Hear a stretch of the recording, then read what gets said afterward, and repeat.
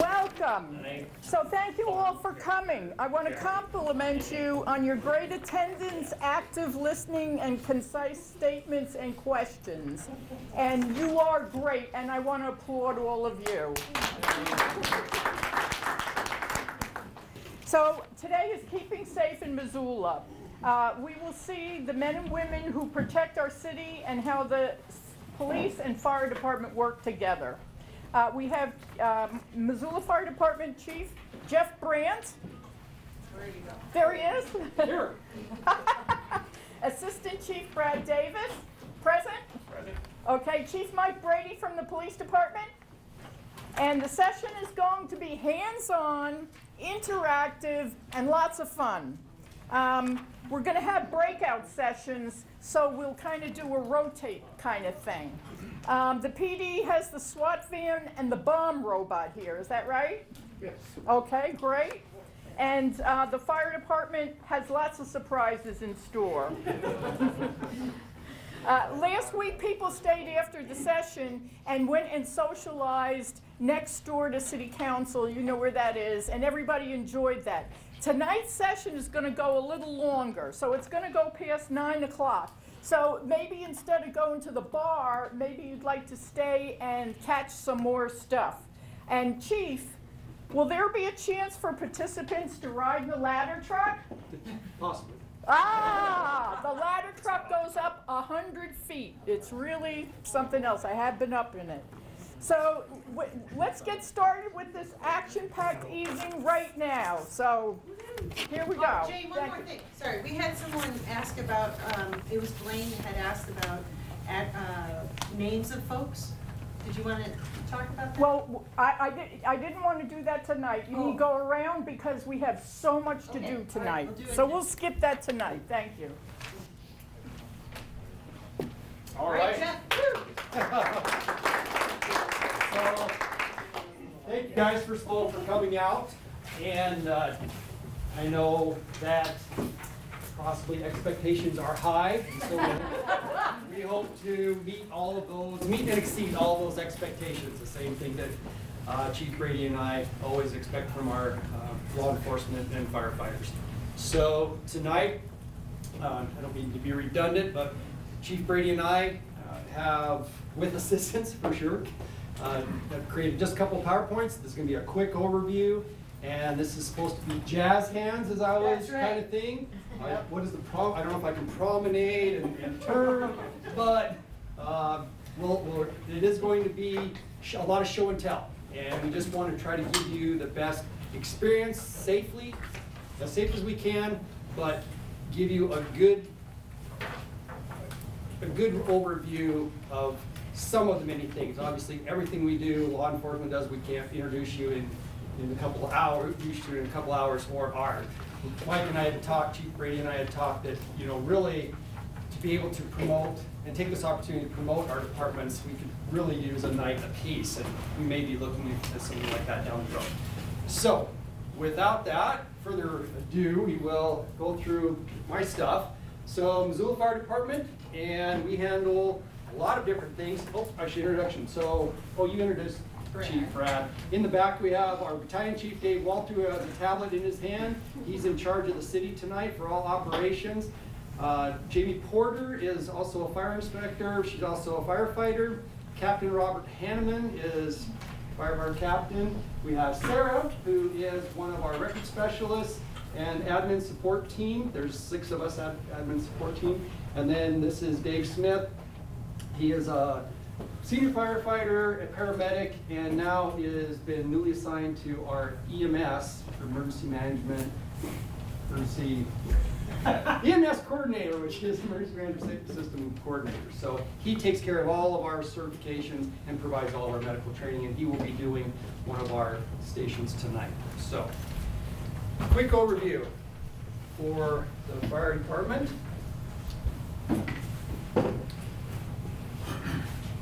You folks as local government Citizen Academy and citizens, or is everybody a citizen of the city? Is that Yes. one of the requirements? Yep. So obviously off of your operating dollars, the fire department operates with a $14.7 million budget. And that is, that houses, and I've got some inventory stats real quick on the other end. So that's how our pie chart breaks out. And then from 2007 to 2018, this is our call volume. And we are growing rapidly. As everybody can feel that synergy in the city, as everybody can see how busy. And I think vitality is also something to add to that, right? We're growing and stretching at the streams, and it is taxing our first responders. But that is our call volume. I don't know if you can see that. Everybody does have a handout in there. But we did reach our point of 9,000 calls this last year. In our master fire plan in 06, we were predicted to hit 9,000 calls until 2022. So we are a little ahead of that. When you say calls, the 911 numbers go to you if they're fire related, is how that works? Correct. Okay. Correct. Yep. Calls for service. So our inventory, we've got 5 stations, 2 assisting, two other facilities, the burn tower, which you guys will get to see tonight and work in, and a boathouse down on the river, which houses our water rescue craft. We had a jet boat for a long time in that river. We made a good leap forward when we purchased 2 rescue watercrafts, jet skis, if you guys seen us on the river. Outstanding, work in pairs, we can cover the river. It drafts about 8 inches of water rather than what a jet boat does, and we can navigate the Clark Fork and down south as that gets braided out, as everybody knows, and we can respond quicker. And we're not relying on 1 motor, we have 2 motors for that. So. And the other complements that come along with that. You just kind of go from there. Oh, it's not rotating. Sarah said that if I hit the wrong button. You can plug your computer in.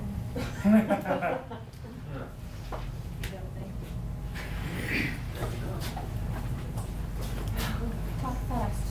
Talk fast. All right. We'll get some power. A large component, one of the great programs that we have in this fire department that we really rolled up into and leaned into the last 5 years is the Wildlands program. Now we've had that since 1995-96 when we soft-toed into that. Soft-toeing into that was the administration at the time said no more than 45 miles away. That's all you can go, because what's important is to protect our infrastructure here in town. Since that, we have grown that program, and we have had folks in Alaska, and we've had engines in Florida. And that serves all kind of training needs. It serves all kind of incident command training, paid training, and it also brings dollars back to Missoula. Talk a little bit about that Wildland program on the right. This was one of the cool shots that we've seen that Sarah found on just our regular structure fire. We average 8 to 9 structure fires a month in the city of Missoula. We're pretty proud that about 85% of those we catch in the room of origin, because you folks have provided us with the money and resources and a water system that we can get folks on scene and affect change quickly and get to instant stabilization. So, to outfit a firefighter costs about $9,600. Now, the SCBA that he's wearing, self-contained breathing apparatus, is about $6,500. That's a really large purchase, and we don't have that for every person. We have those for folks on the rig. We have those for extras that we have in case we have call-in crews. We have 95 personnel. We have about 60 air packs and extra bottles for that. So, but the coats, the turnouts, the helmet, the gloves is about $3,500 to stand a person up to get him into and ready for wildland firefighting, along with a 3-month training program. Yes. Are they 45-minute or 60-minute SDAs? Ours are 30. 30. They do make them 45, they do make them 60. What is their lifespan? Lifespan is 15 years, right? Yep, 15. 15 years. Yep. And it's dictated by the bottle. With that high pressure bottle, that's 4,500 PSI that's in that bottle. We got a grant to replace ours last time. We were successful in grant writing. We received $340,000. Our SCBA's are due in 4 more years, and we will be looking at about an $800,000 replacement for the same impact. Do you have a question? Yeah, do you have a federal lead? Like, is there somebody you can go to with grants? You bet. Yeah, no, we're in close communication with that State Department. It is. DOD? It's a federal, and it's an AFG grant, Assistant Firefighters Grant, and there's also another avenue of a SAFER grant, which are used for personnel. AFG grant is for equipment. These are some of the pictures that we have done, and instances that we're on. The flooding, as you can see in the lower left, which I did a little pointy thing. That was the floods this spring. High-rise training. There's one of our rescue crafts along search and rescue boat in the water. In the middle here is something that we've been working on, but it's finally coming together for Missoula County. Law enforcement, of course, is the huge leader in active shooter, and we are participating in that holistically in this county. And Chief Mike, I'm sorry if I'm treading on any of your stuff, but this is one of the most broadest reaching programs that I've seen, encompassing projects that I've seen. I've been here 26.5 years. This is Fish and Game, this is Highway Patrol, this is Sheriff, local law enforcement, and all of us together. This is Bridgetown and Missoula Rural and City Fire, and all of those organizations coming together and putting together that active shooter, is it called criminals? Alert training, yeah, but it's that training together, working as we would obviously, in my opinion, be absolutely negligent if we did not. We've always had a mass casualty plan forever, but we're really getting into some good roots of active shooter, what that means, certified trainers in place, training everybody in the county. So if something were to happen in Bridgetown, holistically in our county, we're deploying those assets to there to try to stabilize that incident as quick as possible. You said your new employees get 3 months introduction training? Yes, sir. At the Missoula Fire Department, we have 3 months that they go into a full academy before they have the ability to step on an engine and act as a firefighter. What sort of background do most of the people that you hire have? Do they come from? Well, because this field has become very competitive, in Missoula City, we see about 100 to 110 applicants every year. We have a consortium that we're part of. We run about 300 to 400 applicants, and that's shared by 11 of the major cities in Montana. At that place, they take a written test and a physical test, and if they pass those, then they can come and pick packets from whatever city. If you don't care, you want to be a fireman, you can pick up all 11 packets. And then in Missoula, we screen for some past experiences. We give points for 4-year degree, 2-year degree, paramedic, EMT, wildland firefighter, even some cooperators if you're Missoula Emergencies. You work for Missoula Electric Co-op, we give you a point, and it takes so many points to get an interview. And I think we had over 90 people apply this last year. We interviewed 34. We will be hiring for 3 positions in April. Fire prevention, this is Jamie up there in her picture. This outreach program for the fire department is getting into our schools, teaching our kids about match safety, egress in the homes. If there's a fire, where do you go? What do you do? Kind of stop, drop, and roll. And so we reach out countywide. Again, we have a Missoula, I'm rolling, Missoula County Fire Protection Association. And cooperatively through fire departments, we roll out to all these schools. We're up in Condon teaching kids all through the county. Tonight, you will be running through the burn tower. It might look something like that. It might now if I don't hurry up. And so we'll be walking you out through there. We have a extrication right here inside, so you're not so cold.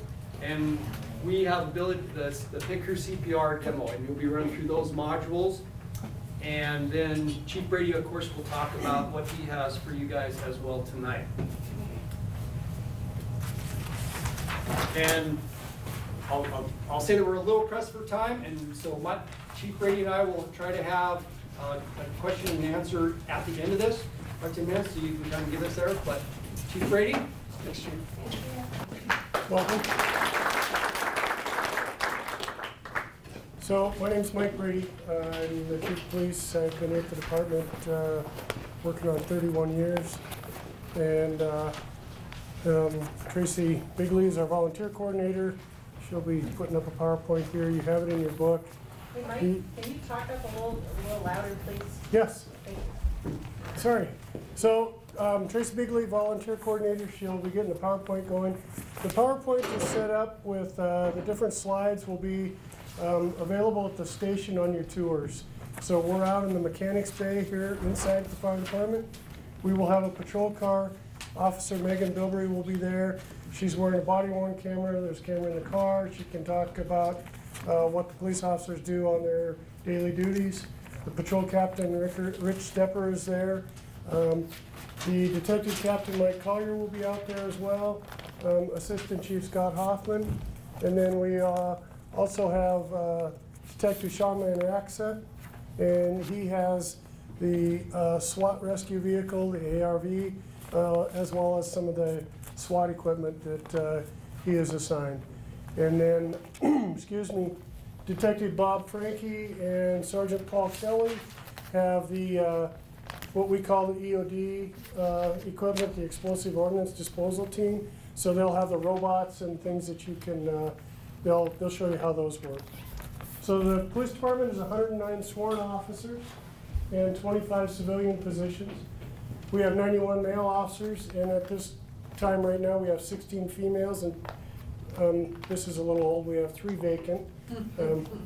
And all our new officers go to Montana Law Enforcement Academy for 12 weeks in Helena, and then after that they come back to the department, and they're paired up with another officer for about 16 weeks, 14 to 16 weeks.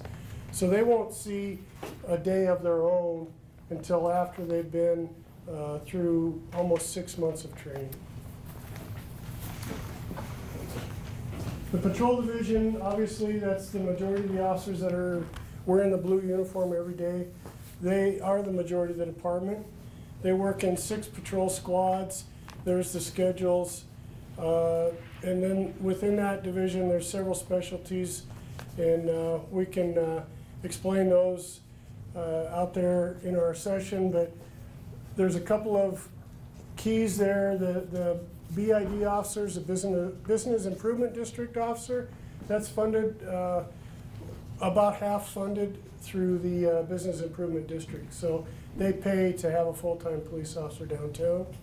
And we also supplement that with 2 other officers in the spring and in the late summer, because we have our school resource officers, of which there's 6, and they come out in the summertime. And so they'll ride the bikes, work the trails, and work downtown. We also have a traffic sergeant, and then we have 4 traffic officers, and those are the ones that you'll see on the motorbikes in the summer. Crash investigators are civilian positions, and then 4 community service specialists are civilian positions. We've had those, we started out with 2 4 years ago, we added 2 more. They do our parks and trails patrols. They do a lot of educational effort in the parks and on the trails for dogs, leash laws, city ordinance violations. They also do, they have the ability to write citations for city ordinance violations, so that's they address some of the issues related to transient use or improper use of facilities, and also for the drinking in the parks and behavior that is inappropriate in the parks. The police department handles right around 60,000 calls for service a year. The trend of our calls for service, if you look here, the citizen calls are those calls that come through 911. And so those continue to trend upwards. The officer-initiated calls, all of those, the activities, the traffic stops, the extra patrols, and all of those things that they try to do when they're not answering a call for service. We've been running really short-staffed for over a year now, so you'll see that our calls for 911 have continued to go up, but our officer-initiated activities and our traffic activities have dropped because we've had to reassign our traffic units to the vacancies on the squads that are answering the daily calls for service. Right now, we have five officers in training, and we have 3 vacancies. So we're still continuing to try to get up to speed. And with it taking 6 months from the day to hire until they're on the street, it continues to take some time to do that. I mentioned our community service specialists. The administrative division is, they're the people that, the police department has a 24-hour line that you can call and make a report. If you don't need to see an officer, you can call our desk and make a report. And they do about a little over 3,000 reports a year. There's 5 assigned to that. We have 4 in our records position. Every report that's written has to pass through a records division, has to meet state and federal guidelines before it can be submitted to the Board of Crime Control for record keeping. And our evidence is also handled in the administrative division. We were fortunate enough to just in June move into a new evidence facility. It's the first time in the entire time I've been a police officer that we've had adequate space for storage of our evidence. The 24-hour desk, there's the numbers on that, over 48,000 phone calls a year. And then the actual physical reports that are written is there below. Our volunteer unit, which Tracy is in charge of, they do a tremendous amount of work for our department. Somewhere in the neighborhood of 15 to 20 volunteers at a time. And they, I think last count was around 4,000 volunteer hours a year. We've also got an outstanding intern program in conjunction with the geography department and sociology department at the University of Montana. And as you can see there at the bottom, we gain a tremendous amount from having those people come in, do an internship. We pay a stipend for them to work for us through their programs, and then we work really hard to retain them and have them apply and become members of our department. Abandoned vehicles, it's a program that there's abandoned vehicles, and there's a lot of new concerns about abandoned motorhomes, abandoned campers, camping in vehicles. So there's many different things now that we're having to address, but the abandoned vehicle program alone gets 1,500 complaints a year. We end up towing around 100, well, we towed 131 in 2017, and that were auctioned. If it's left on a street for more than 5 days without being moved, it gets tagged. If you don't move it, then we go back around, check, and then we tow it. Then we try and make notifications, have you come and collect it, pick it up. If you don't, then it goes to auction. Detective Division, Captain Collier is out here. He'll be able to answer any questions you have. There's 20 assigned to that division. It includes all felony cases. So that's any case that requires further follow-up, whether it be a homicide or a theft over $1,500, that would go to that division if there's any information that would lead to follow-up. We, in our new location over on Catlin Street, we're able to have space to co-locate a U of M PD detective with us, as well as 2 crime victim advocates. And the cases assigned to that division are around 1,200, a little high, 1,200 each year.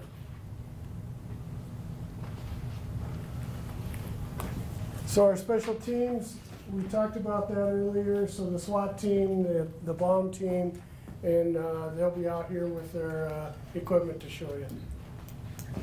Okay, go ahead. These are the top 10 calls of each year. So traffic stop is considered a call. It's considered a call for service.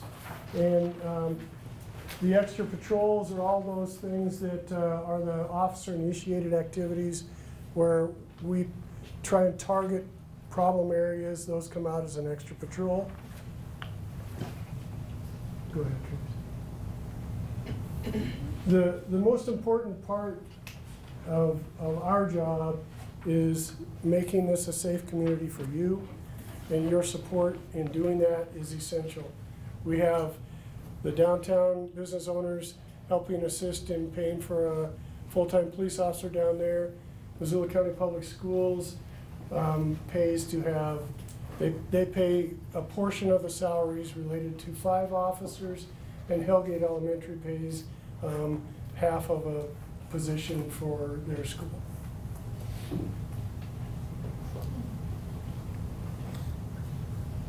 Are we done? We're done. Okay, we're done. Yeah. All right, so real quick, count out 1, 2, 3. We divide you up into 3 groups. So after this, what's going to happen right now is that we need to count out on 3s. 1, 2, 3, 1.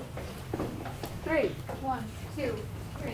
1, 2, 3. 1, 3, 1, 2, 3. 1, 2, 3, 1, 2, 3. 1, 2, 3, 1. 2. All right, remember your numbers. Remember your numbers. We're gonna go out as a group outside, so everybody get your coats on. We're gonna only keep you out there for maybe 20 minutes. I got safety glasses here. I would like everybody to have some form of eye protection on. To have hearing protection, functional. So This is just going to be a demo of a typical structure fire. We've got the burn count on fire as we speak right now. it's warming up for us right now. You guys will roll out there. We'll just see our engines coming in, ladder come up. Sure, you can do whatever. Make sure we have the opportunity to get them. And then we're going to tie you in with Jamie Porter and our training officer Mike Thurlow when we get out there. And then myself and Jamie and probably a couple other will be with you guys. If you have any questions about what's going on, we're going to be there to inform you of what they're doing, why they're doing it, answer any questions, and kind of just walk you up to the building a little bit and back you off and kind of do things like that. So, no, just some sort of something on your end. After the burn tower, we divide up. Yeah. I guess the big thing is we also want y'all to kind of stay away from our building because we are going to be doing some ventilation, and so stuff can't fall down.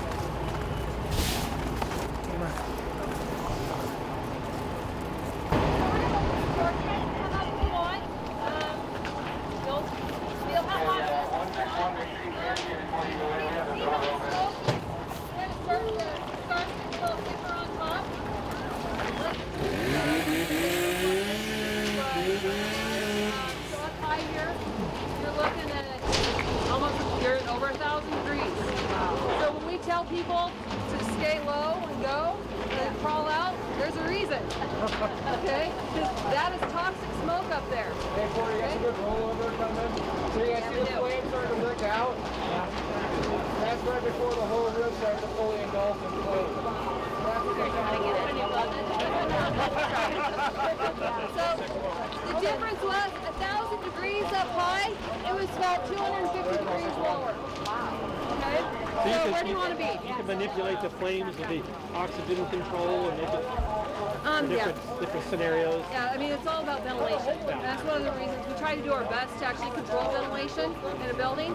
Because the last thing we want to do is to add more oxygen that can direct the fire. So we want to direct the fire.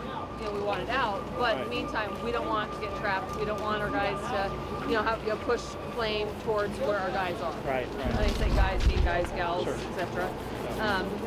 So it's all what about, he's talking about is the smoke pattern coming out of here and pushing out the sides. You guys heard those saws fire up a little bit ago, so that crew is going to be on a vertical ventilation. So they're going to take the ladder truck up and they're going to cut a hole in the roof.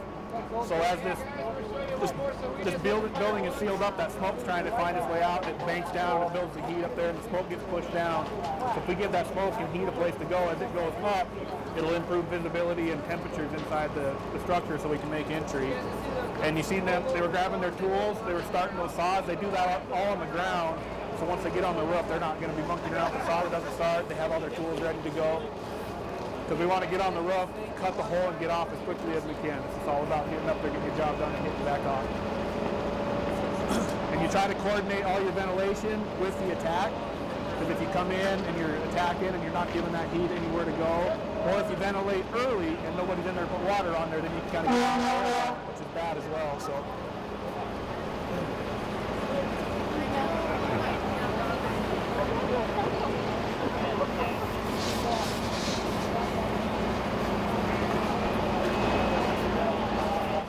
Try to do as much work as they can off of the ladder truck without having to actually get out on the roof.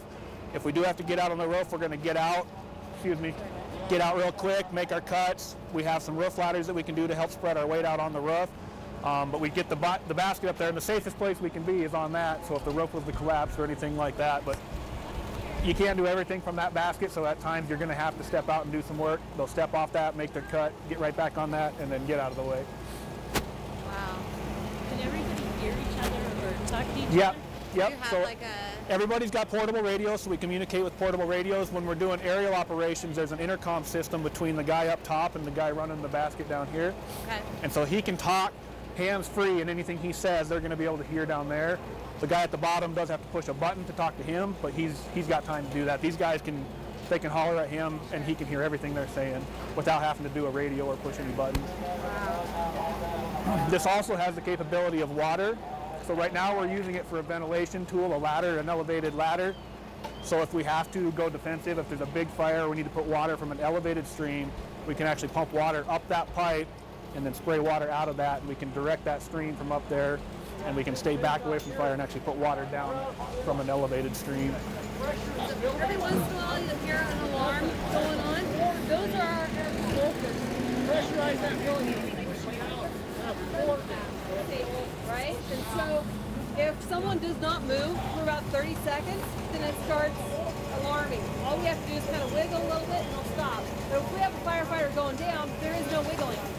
And so it gets louder and louder until the point where it's in full alarm, and you basically have to go and truly turn it off and make it stop.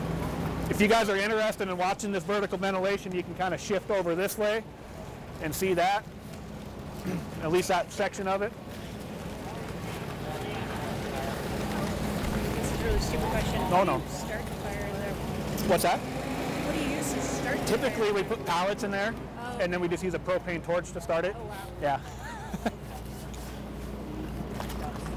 We stay away from burning anything, especially for our training burns, like any couches or anything like that, because of the smoke that comes off of that is so harmful. So we try to use this clean wood, this clean pallets and stuff. So that's why the smoke's white, and if you see a structure fire, it's black. It's from all that plastics and all that other synthetics and stuff like that that are in houses. So, I mean, technically it's never healthy to be inside a fire, but this is better for you guys as well. Correct. I mean, we would never go into this without a full mass seal, but this type of smoke, clean wood, is definitely better than that black, nasty synthetic and plastic and arsenic-laced smoke, yeah.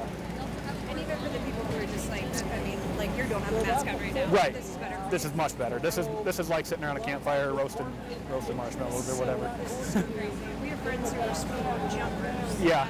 And so I've seen that, and we got to go watch them kind of do their demo and jump out of planes. But this is a whole different. And what we're demonstrating here today is just this is like what we would call a bread and butter structure fire. This would be house is on fire, room and contents. We show up, pull a water line, do vertical operations, cut, water, overhaul, we're done. This is a pretty straightforward type scenario. So what's I guess for your structure fires, if you have 8 a month, how many are straightforward versus totally not straightforward? We keep them pretty straightforward. Like Chief Brandt said, just our ability to get there so fast. And a lot of times if we can get them in a room, we don't have to do the big ladder operation. So if we can catch them like in a bedroom or on the stove, then they're easy. We go in with just one hand line or just an extinguisher, just put it out and we're done. So the bread and butter ones are the ones that you haven't gotten there in time, or someone hasn't noticed it in time, or it's gotten way more advanced. You bet, yeah. Are you having to deal more with meth lab fires now too? And Yep. Toxic? Yep, absolutely. Yeah, that's always, that started ramping up 10, 15 years ago when we pushed out a bunch of awareness. So like, that was kind of that time frame when you're like going to a structure fire. It's not just going in and worrying about smoke, it's worrying about explosions and chemicals and needles and this all kinds of stuff. So you always have to, as you approach these, you just have to kind of be aware of that for sure. It's just an added hazard that you have to be aware of. Yeah. Put it on the list. Yep, for sure. Yeah, you've had them with people that have like reloading stations in their house where you have gunpowder and bullets popping off. And think of all the people storing propane or gas inside their houses and stuff. And barbecuing on like right outside on like a deck on the second floor. Propane tanks on them and all sorts of stuff. Yeah, I've been to one. There was a guy. It is what it is, but he would keep a mason jar of gasoline in his basement on his wood-burning stove because that's what he used to light his fire every night. So that fell off once and broke when he had his fire going, and so just.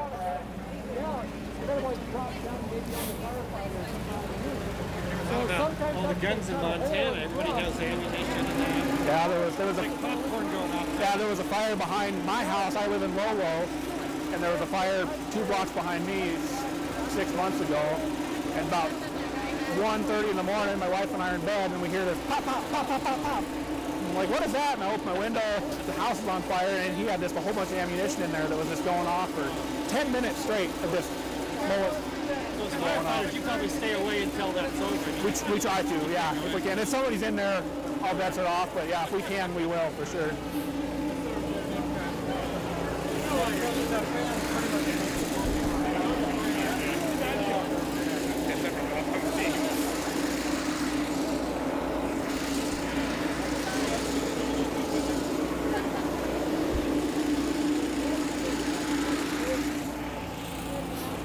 I don't know if you guys noticed the smoke, how it changes to more of a steam now. So that means they've got water on the fire. It's more exaggerated if it's in a house that has synthetics and plastic where that smoke is really dark to begin with. This stuff we're burning clean wood, so it wasn't super dark, but we call this a steam conversion. So if we're interior, fire's knocked down, we got good steam conversion. You can see from outside that they put water on it because you just instantly see it turn to that white fluffy stuff instead of that heavy dark smoke. You always see national news when a fireman rescues a kitten and has a little CPR thing on it. Oh yeah. You have special things for that? We do. One of the pictures that went viral probably 5 or 6 years ago was one of our guys. Really? It was on a fire over. A fire over on the Rattlesnake. CPR to the kitten? Yeah, and he had the oxygen on the kid, and it was in that picture for whatever reason just went. So cute. It's worldwide. Like it's in magazines. It's all over the. When in doubt, save the kittens. Yeah, yeah. How do you guys maintain this building? So you guys just cut through something on the top? Yeah, so on the top there's a hole. It's a concrete building, and then there's a hole, and then we have 2x10s bolted to the concrete, so you can put a sheet of plywood, screw it down, and when we go up there, we just cut the plywood, unscrew it, throw a new one on there, and so we can do that over and over again. Yeah, when you cut that bit, does it matter like where in the structure it's cut? Like you guys have to like make that decision when you get up there? Yep, so you can actually control some of that heat and fire. Typically, you want to get as directly above the seat of the fire as you can. So like if there's a fire in the house over here, if I cut a hole over here, then that smoke and heat can go across the attic or across the house before it comes up. And so we can use it to move fire if we need to, but typically 9 times out of 10 we're going to try to know where the fire is and go right above it. And so all that heat just goes straight up instead of migrating throughout the house. And then as far as like on the roofs, this one's not a great prop. We do have the ability, but you can put one like 2x6 in the middle, but you try not to cut the supports of the roof. Even though you're not going to be standing right where you're cutting, you still don't want to weaken it. So as you're cutting it, we train everybody, when you have the chainsaws, you come in, you make your cut, you'll rip down, and as you're coming across, you're actually feeling for that stud. So you're cutting through shingle and cutting through the roof material, but then when you hit those trusses, you come up, you know, then you're only about a ½ inch deep, and then you plunge back down, and then you can actually make a cut, and then use that pike pole and push it, and it'll make like a wing. It'll just hinge on that, and you just don't want to cut through those supports and weaken anything. So. Do they control that? Which group are you going? What's that? Which group are you going? We'll just get back inside, and then we'll spread it. We'll do the 1s and the 2s and the 3s. I don't know who's going where. You've got that, so I follow you. Oh, I got you. I'm roving. I'm roaming. I see what you're getting at. I'm going to actually be going kind of in between. Why don't we go to the middle bay where they're going to do the car extrication, and we'll go there. Yeah, so if everybody wants to stand behind this yellow line here, that'd be great. That way give us room to work and no one gets hurt. My name's Garrett. I work here at City of Missoula for 20 years. This is Jason. He's been here for 12? Yeah, almost 12. 12 years. We go by biscuit and gravy. Actually, biscuit and gravy. Okay? Okay, so we're gonna show you how we extricate patients out of vehicles when they're wrecked. So this car's already wrecked, as you can see. This is pretty typical. This car I rear-ended somebody here. This was done at the Pacific Yard or Redstone or something like that. Or it could have got rear-ended, you know, it could have hit someone there and then got hit from behind as well, like a 3-car pileup. First thing that we need to do is make sure that the patients are stable in here and they're not going to get any more injured, okay? So we do patient care. We'll throw a guy in there, we'll get through the window and make sure that they're stabilized the best we can. Airway, we've got to prop their head up. Do whatever we can to make sure that their airway's packed, okay? We might use an ambulance crew member to jump in there, and then we'll stick a tarp over them and the patient so they don't get any glass on them or any metal on them, okay? And we're gonna have to start popping these doors, and it's pretty violent sometimes, so we just have to protect them. We're throwing these backboards in here for protection because they're hard, okay? So if our tools protrude inside the cab, it's not gonna hurt the patient. If any glass pops, it gets out, it's gonna hit the board, okay? Because this is where we wanna protect the patient. Now, we really try to go from the unaffected side or the less damaged side of the vehicle. So if we have a person that's been T-boned here and they're injured right here in the driver's seat, we'll go around and try to access it from that side, okay? Because once we start cutting on this side, if their body is touching anything plastic or metal here, it's gonna vibrate into their flesh, and that's just gonna cause a lot of pain and suffering. So we wanna try and go on the other side. So we're just gonna demonstrate to you how we're gonna open up this car and create more space for the patient and the providers, which are us. Because extrication is all about creating space, okay? Creating space. All right, we're gonna show you how we're gonna stabilize the vehicle, okay? First of all, Jason's gonna show you how our new chocks work. So when we jump off the engine, these two are basically married up. They slide together real nice, and then you got a little, you just carry them together. And then we unbuckle it, and then we take the pin out. The pin comes out, slide this up. Goes on the outside, pin goes back in. And now we have great piece of cribbing, and these are awesome because we used to have chunks of wood and different sizes and stuff like that. And these are just slick because, well, you'll see in a second. He's going to lift the car up just enough so I can get a good purchase point. Put this in.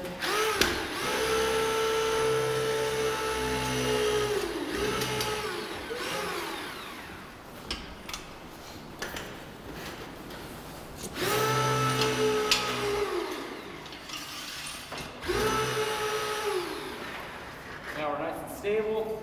Now we can move to the back door. Yep. Now I'm gonna.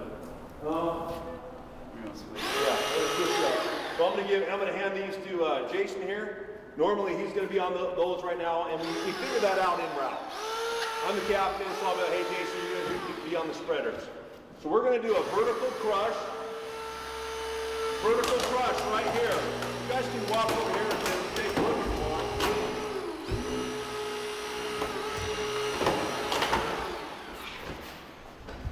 And we're trying to create room for this nadir pin right here, okay? So we can get the spreaders in here, okay? So what we're simulating here is that this door is locked shut, and we can't open it otherwise, okay?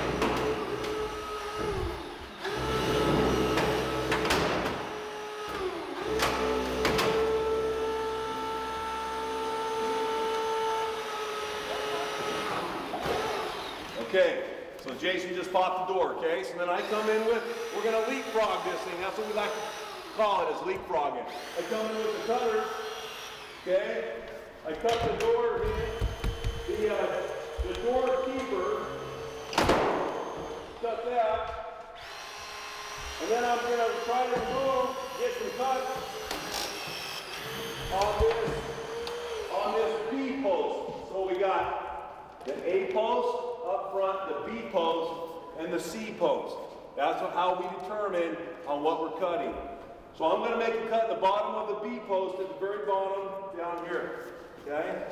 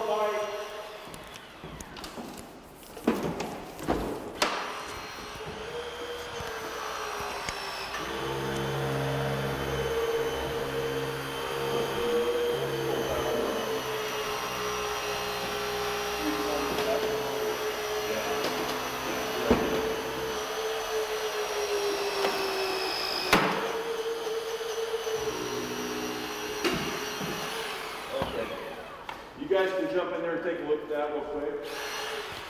If you want, you can come around. We're just cutting the bottom of the B post and trying to relieve an area because we're going to spread that apart. And the metal hopefully is going to rip apart with the spreaders. So that's Jason doing next. So he's going to leapfrog in there.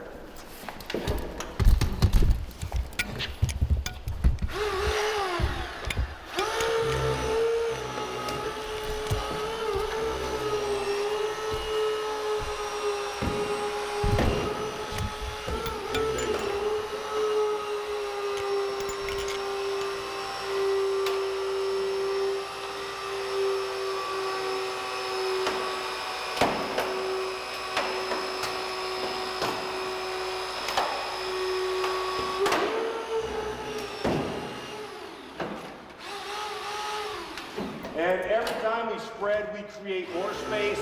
Then we have to decompress it and put them in there a little bit deeper, okay?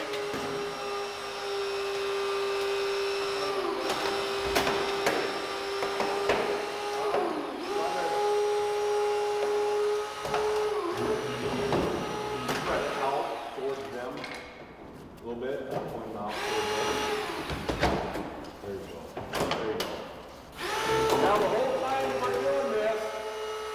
is holding C-spine on the patient in there, and just try not to make them move a whole lot, okay?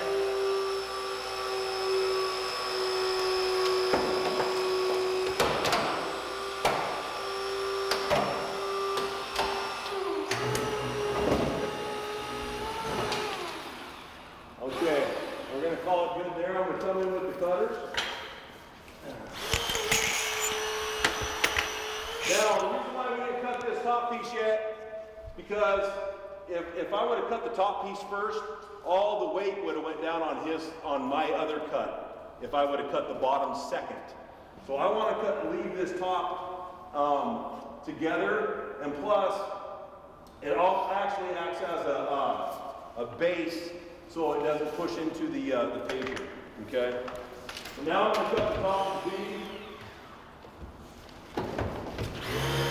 And you're going to have to cut the seat off.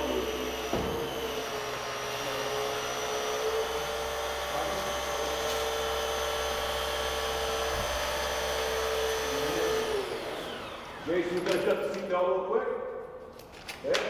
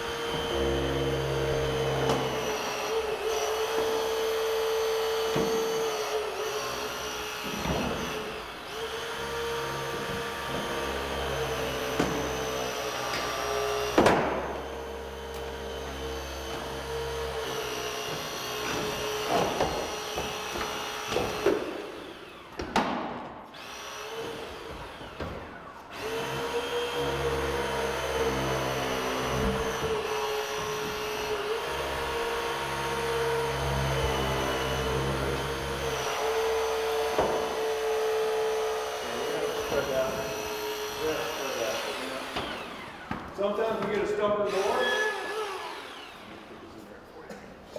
We use our L iron. You can stick it. What's that? I don't know if you can use this to advantage or what do you think? I'll try to get it.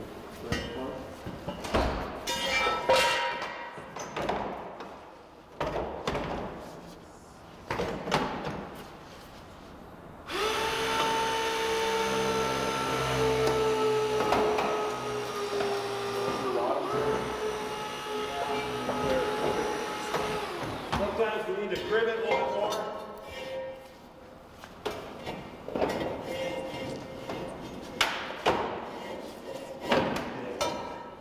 Well, now? Yeah, it should work.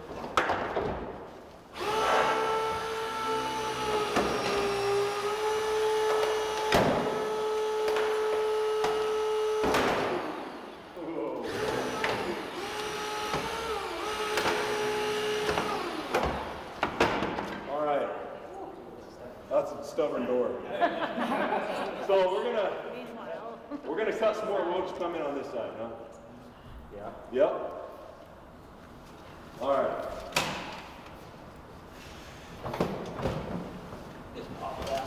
Okay, Jason's gonna pop the front door.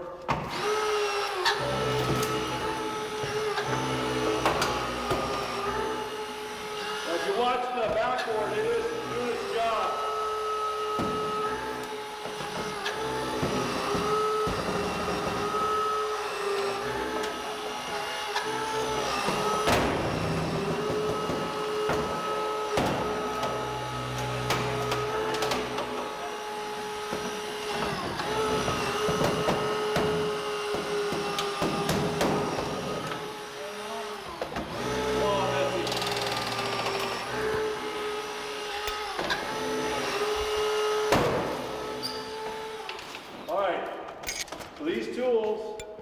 These tools can spread, that spreader can spread 90 tons. How many pounds is that? A lot. 190,000. So we're just going to come in here for the lead cut, get this out of our way so we can work.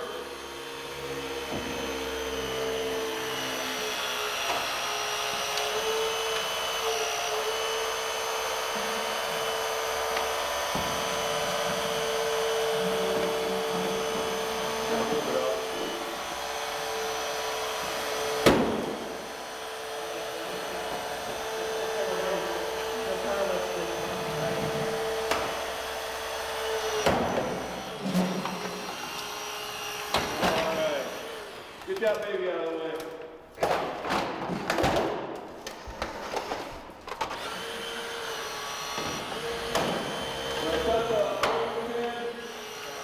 And then that door can be pulled back by this there. So I was hoping those two doors would have came off together. Sometimes they're stubborn, they don't. But now we have a big working space here. So our old technique, a lot of our old stuff is just pop one door, and then you just have this little working space for one door.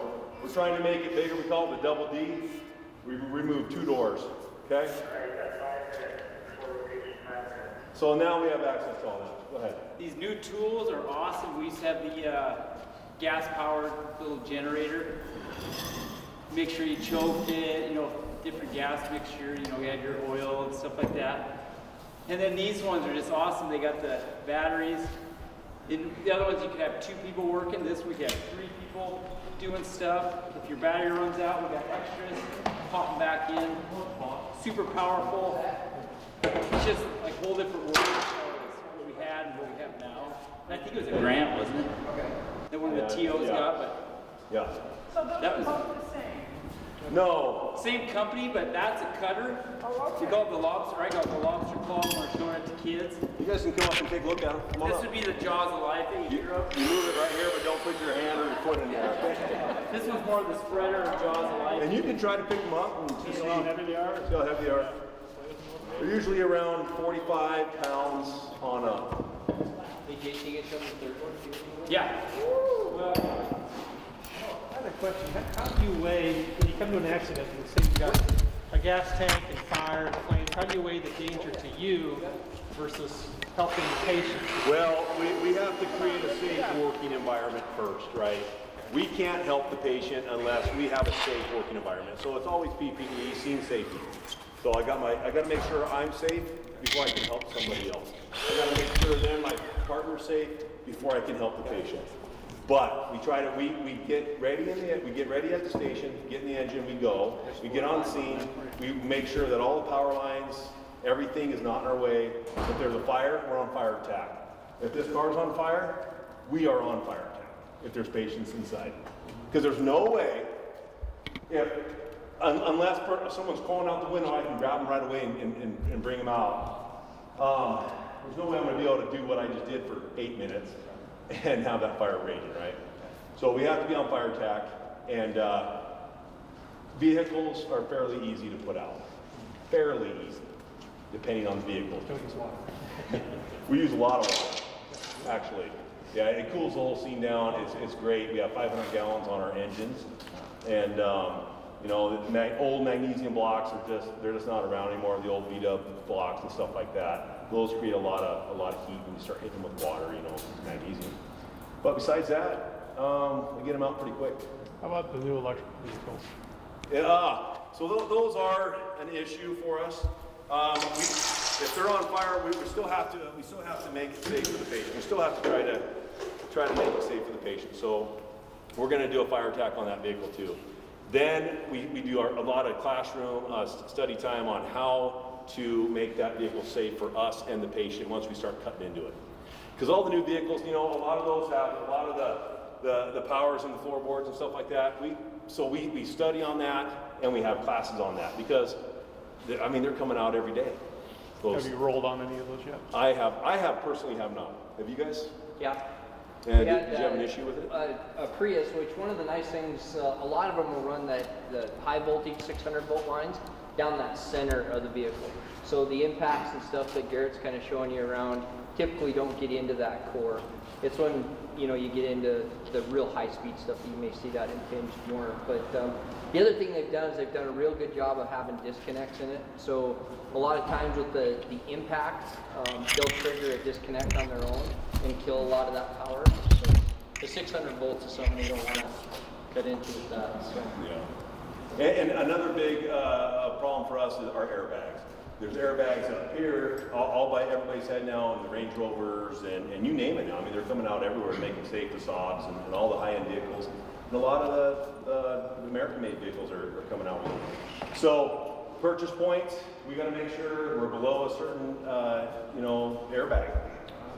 So So we are constantly learning all the time when it comes to these vehicles that are out there. It is a problem. Yeah, it's safer for the occupant and it's more hazardous for us. Yeah, so, that's but a it good is point. definitely safer for the occupant. Oh yeah. Can be. Yep. Can be. Yeah. Oh, you know, I'm sure it can. I'm sure it can. You know, it's the gases in those tubes, so they can pop. Heat makes everything bad. So, anybody have any questions for us?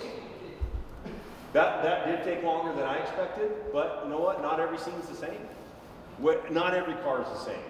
Not every fire is the same. Everything, and not every medical aid is the same. Everything that we just like, oh my gosh, this is going to happen. Okay, well let's just improvise and keep going, and just keep going. Yes. About how many times a year do you need to use this equipment?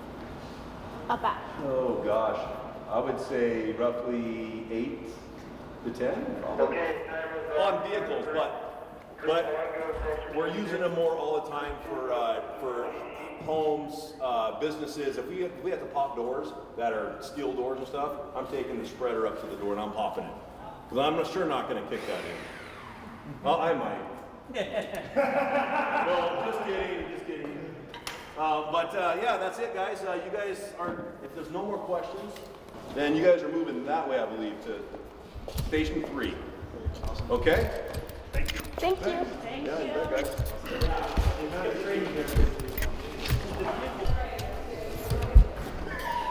Are we all here? I'm guessing. So welcome, and we'll start down here. We've got Heather Harp trying on the equipment. We've also got a bomb suit over here that if somebody wanted to put it on, we'd put it on you. So we've got Tracy Bigley, volunteer coordinator here, Sean Manaraxa, detective, and the specialty units, the EOD, SWAT team are in addition to their regular duties. So they could be a patrol officer or a detective, but then this would be in addition to their regular duties. Captain Rich Stepper, he's in charge of patrol. Basically, if you see someone wearing a uniform on duty, then they work in the patrol division. Officer Megan Bilbrey is a patrol officer. She is wearing a body worn. She can explain that. She can talk about the car and the equipment in the car. She is 3 years old and came to us from Tucson. And so she's one of the officers that had a post academy prior to getting here. So her time was shorter in training because she'd had an Arizona academy. Detective Bob Frankie has the EOD stuff here. He can help you understand the ARV as well as the bomb robots and equipment.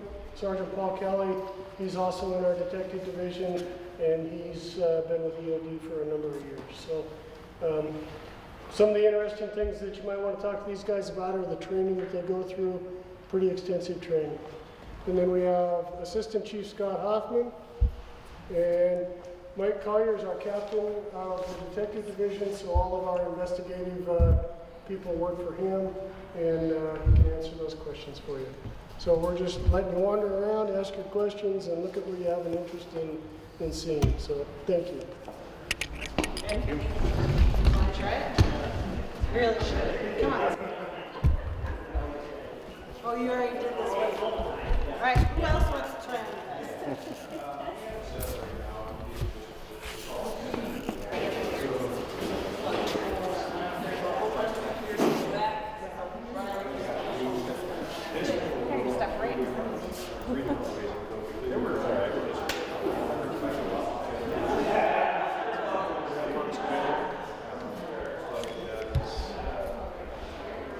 Makes her back up because you took it back up and then reel it and see it.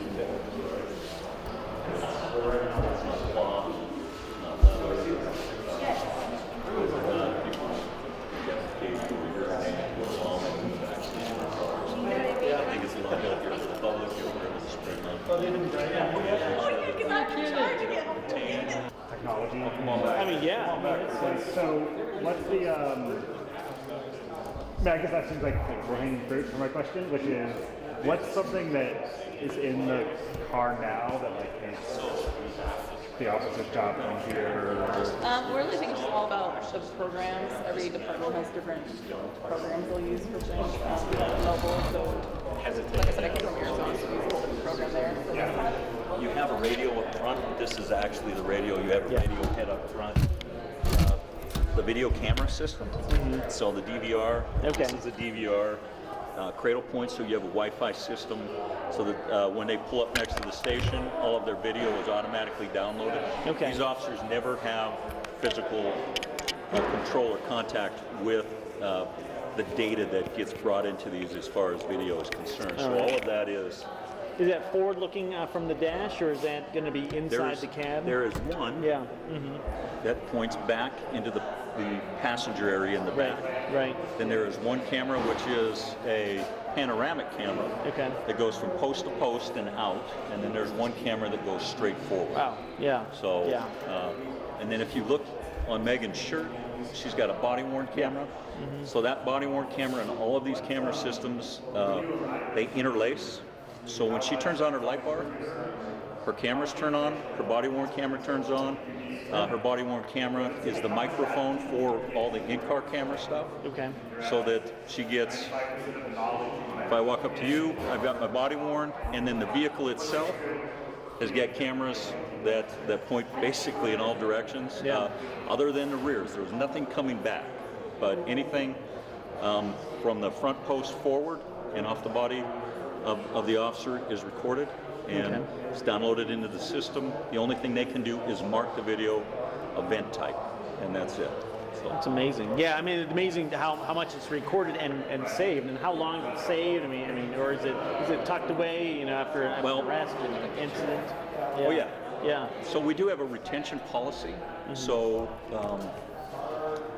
just depending on the type of arrest. So if it's so if the officers get into a vehicle pursuit, it's saved, I believe, for 3 years. There's so many retentions on this stuff. A traffic violation is saved for a year. A miscellaneous, which is basically they test their lights and they test their system every day. When they turn on their lights, their camera comes on. That's saved for 90 days. Everything is saved based on a retention system. It's actually on our policy at the city website.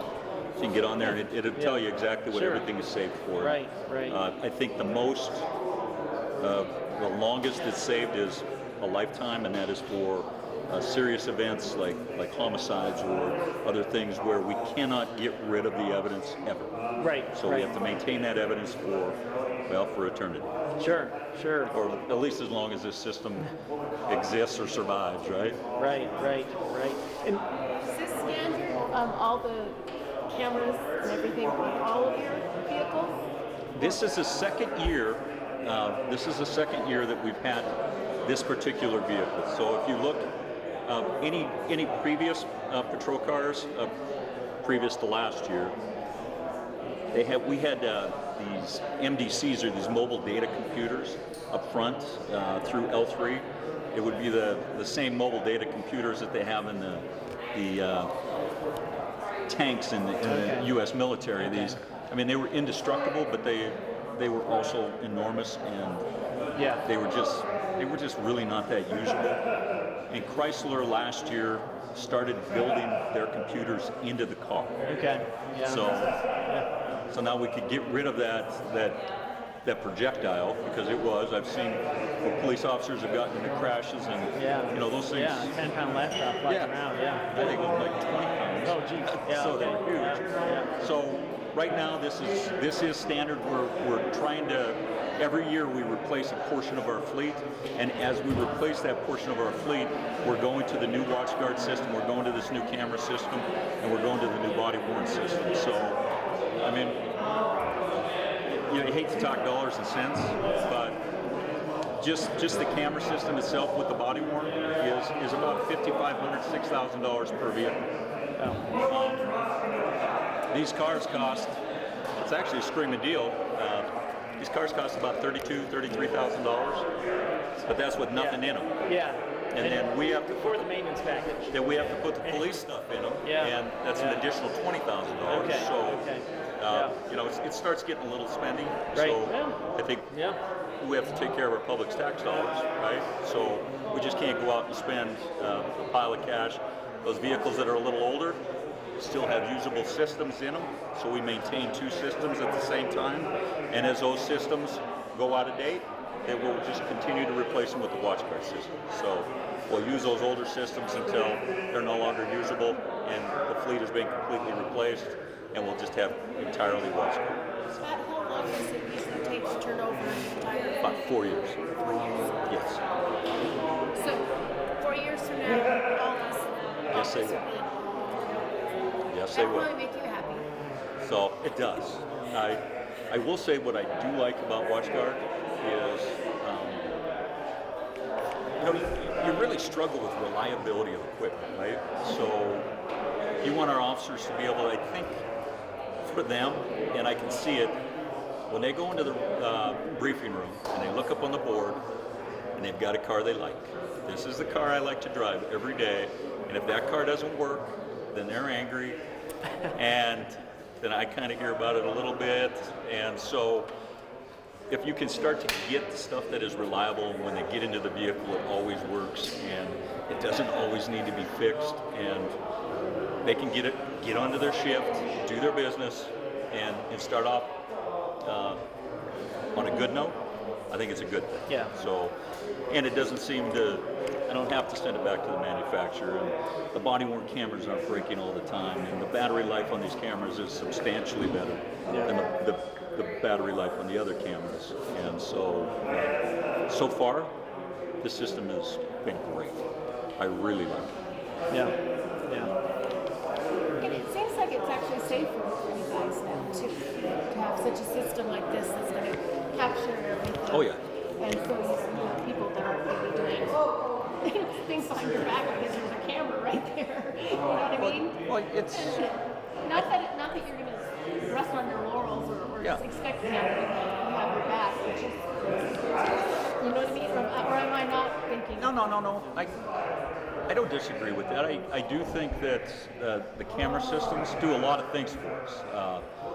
They provide civil protection for the officers, because it's my belief, I have 80 people in the patrol division, and I think they're the finest men and women around, right? So I think they do a great job all the time, and having the ability for them to wear a camera and record everything that they do throughout the day, and then come back, and if somebody does file a complaint, they know, hey, I did a good job all day, I didn't do anything wrong.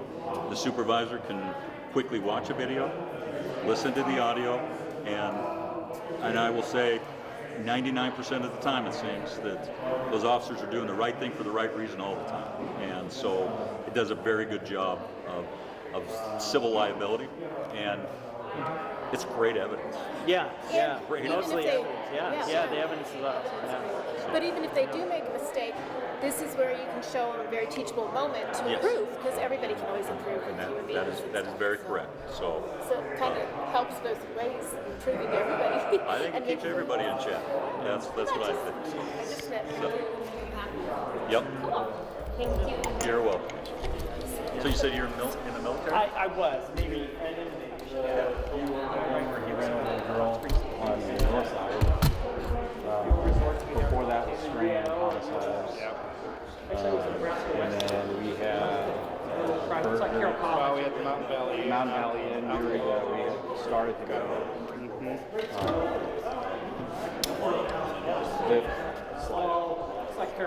So it just depends on the year. It's been more recent. But we had all the advantages. So what are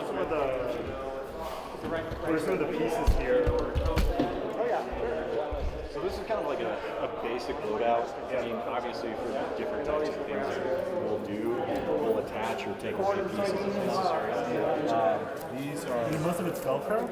A lot of it's Velcro, or what we call, it's called molly webbing. And so it attaches through the webbing. Yeah, kind of interlocks. So we have our plates, and this is just the small one on the side. Side armor plate. Okay. But it's these ones, the ones that are inside that are fairly heavy a piece. And they're supposed to designed to protect against high velocity rifle rounds. Okay. And so we'll prepare for the worst and kind of like hope for the best. But not everybody's going to have a rifle, but you never know. So you want to be prepared in the eventuality that somebody does. So sure. But we have pockets for all the plates. And then I guess how it fits you. Those things are placed in, like, are they placed in particularly vulnerable areas? Yeah, so basically your vital organ places. So vital organs and the part that doesn't protect in here in your torso area, but your heart, your lungs, and are the ones that are probably, if you sustain gunshot trauma, those are the difficult ones to kind of fix or keep you alive. So those are the major ones that I cover. Are these all custom made to fit each police officer, or is it just large and even small? Some of them are, you get fitted just because everybody has different body sizes, but with these ones, these are kind of like, they almost come standard, but they manufacture them in a way that they're adjustable to height and width and size. But the plates are kind of just standard plates and stuff like that. So as you can see, like some of the straps on here, they have like adjustable buckles, and so you can take length out or in as necessary and stuff like that. Same with the sides. You can see that the buckles on the sides and behind in the webbing and back is more adjustment. So you can tension up or down as necessary. And you probably said this, but could you repeat it one more time to the camera? About how much would one of these cost? The vests themselves, probably about $1,500 to $2,000 with the armor plating. So. And how heavy are they? They're probably 50 pounds, 55 pounds a piece. So. And when you're in this, I mean, do you train to run in it? And how? I mean, like what? You have to go through an obstacle course. Okay. With all the gear on. Sure. Jumping over walls. Yeah. Going through culverts, running around a track. Right. What else is on there? And that's like that'd be like a worst case scenario that you would be like on the move, tracking somebody in all this gear. I mean, it sometimes to me like maybe you would be. Yeah. I don't know. So normally they set up a plan, and then I realize now that my only reference is like TV and movies. So I'm like, I have a horrible, realistic reference point here. But they do have to move quickly. Yeah. Sure. When they advance on their positions. Yeah. And then when the incident takes place and they've got to run into a house or breach a house or something like that, they got to be carrying this, and they've got to be fast because the element of surprise is the biggest. And so for me, I mean, putting it on, right? I mean, it feels very kind of like limiting, and that's why you do all the training, is so that it becomes all the movements that you would normally just want to be able to do. There's a lot that goes on, like that not even all the bosses see. Like we always train in our full gear, because if you're not training like you would respond normally, then you're doing yourself a disservice. So wearing it all the time at trainings, you get conditioned to it, and obviously people have to have a higher than average level of conditioning too, because operations tend to sustain themselves for hours on end. So being able to be conditioned enough to where you're not fatiguing as fast, because fatigue inhibits your abilities to respond at your optimal levels. And then, just different things, learning how to put the attachments on and where they're not going to be cumbersome or inhibit other abilities like magazine reloads, reloads in your primary weapons, or You know, like medical kits. You know, I have to be able to reach them with both hands. Somebody else has to reach them too in case they need to use them on me. You know, chem lights. If I need to mark something quick, I can break a chem light and throw it. And just all of the standard equipment. Our microphones. You know, my gloves are here, so I can take them off and clip them on. You know, I have a dump pouch to where if I can grab, you know, a suspect's gun and after they've been disarmed or whatever, or surrendered, I can, you know, secure that and not have to worry about it. Extra magazines, but like I said, standard loadout, you have to figure out how can I perform at my best given this certain amount of gear, and you know, how is it gonna affect what I do? Because obviously it's easy to do things without all of it on.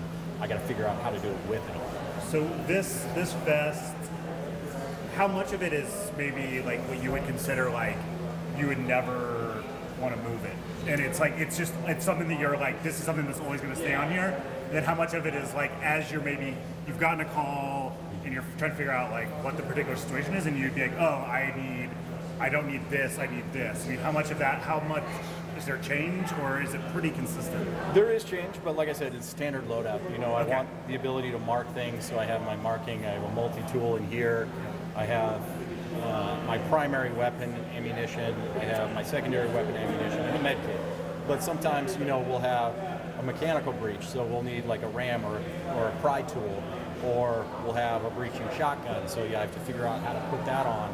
You know, the flashbang attachments, the distraction devices, sometimes gas mask pouches and stuff to carry, because if we have a chemical agent introduced into an environment, you know, I don't want to be affected by that, so I'll need my gas mask. And then just different things depending on the type of operation. You know? And the role that you're taking on. And the role too. I mean, it's going to be between like the apprehension or a barricaded suspect who has no hostage. You know, we'll probably tailor that different than a hostage rescue. You know, a hostage rescue will probably carry more devices, probably some tools to kind of covertly surveil and stuff like that from very close proximity, and probably everything that we need.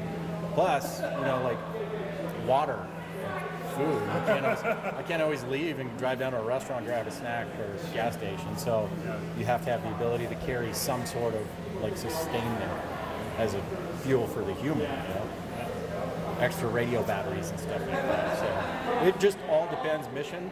So that's why we've kind of like reduced the loadout, because you could have a full tactical catalog kit on you, but you're not going to be able to sustain that type of operation, and not all the equipment is going to be necessary for those types of operations.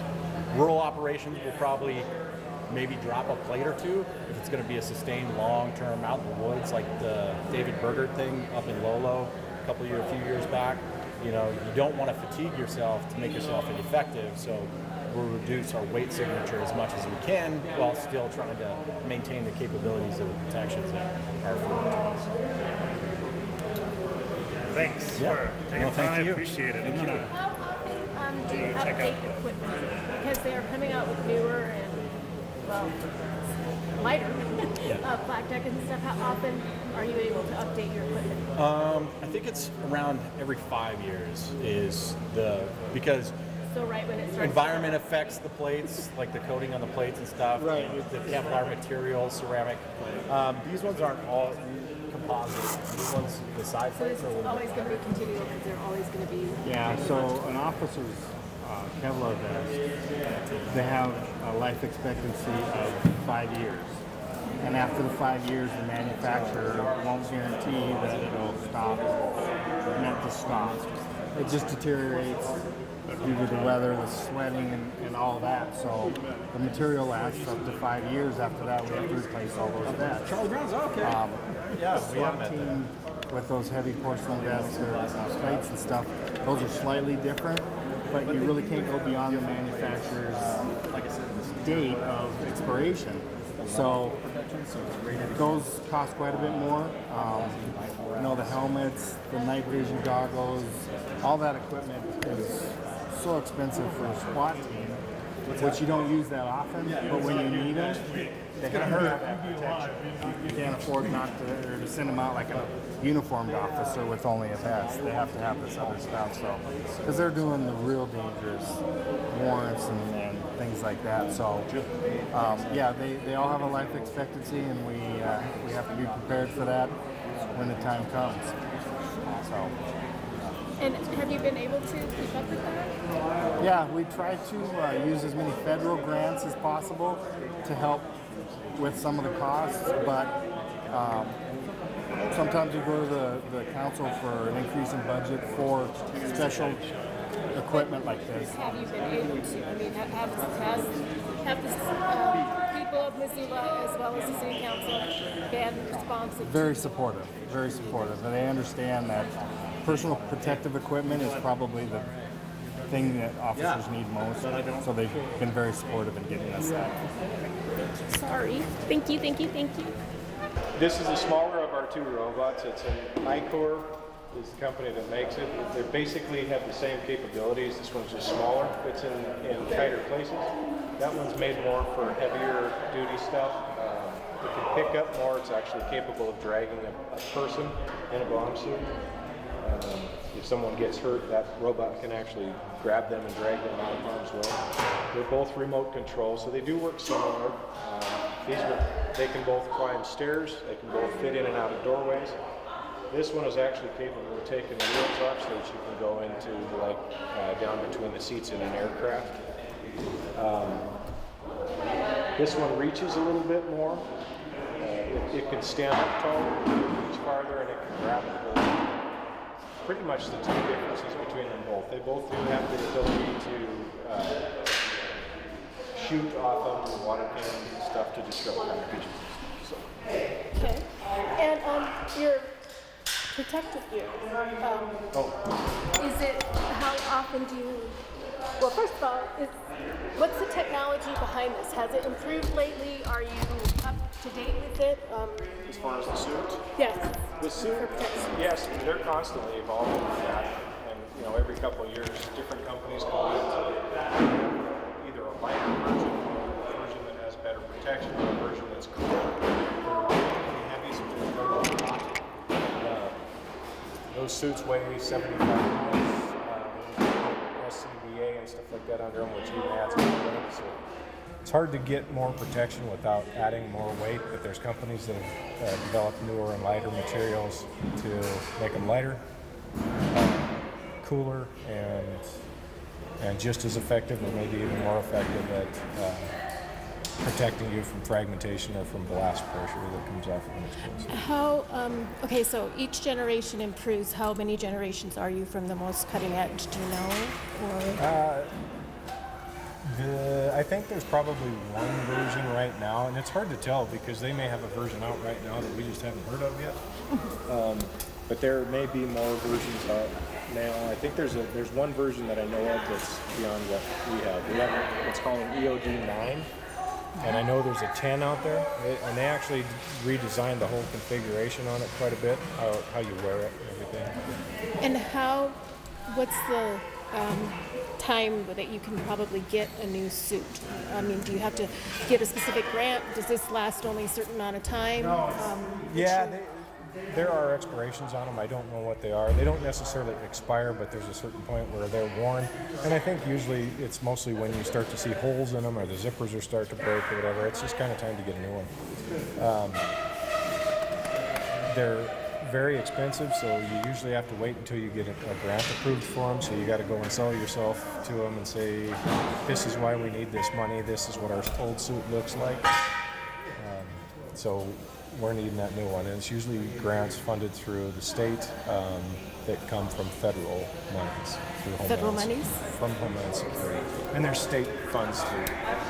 So it's just way too expensive for local to be able to even think about it. Yeah. Okay. No, you're not. Yeah, just that helmet, I think, by itself was, I don't know, $35,000. Just a helmet. So it's pretty expensive. The city of Missoula, what can they do to help you make certain you have this equipment that you need? The majority of the equipment that we have is it's easier to get through the federal funds. But can they help you get that? What they could help us with would be some of the smaller stuff that we need. And I don't necessarily have the list of that, but oftentimes what we're using is hand tools. Our machines over there that take DeWalt batteries. If DeWalt batteries die, they might be $100, but we can't get some of that stuff through there. There's a lot of things. So kind of maintenance type stuff? Excuse me? So kind of like maintenance? More maintenance type stuff, but the smaller tools. Just regular tools. Yeah. The batteries, those die, things that just go away. I mean, if we have a couple pairs of pliers, those don't really go away on you, but things that have a shelf life, the batteries. Yeah. I don't have my whole outfit set out here to be able to tell what it is we need. Has the city been responsive to that? Well, we really haven't asked them much other than, what I would ask within my department for things.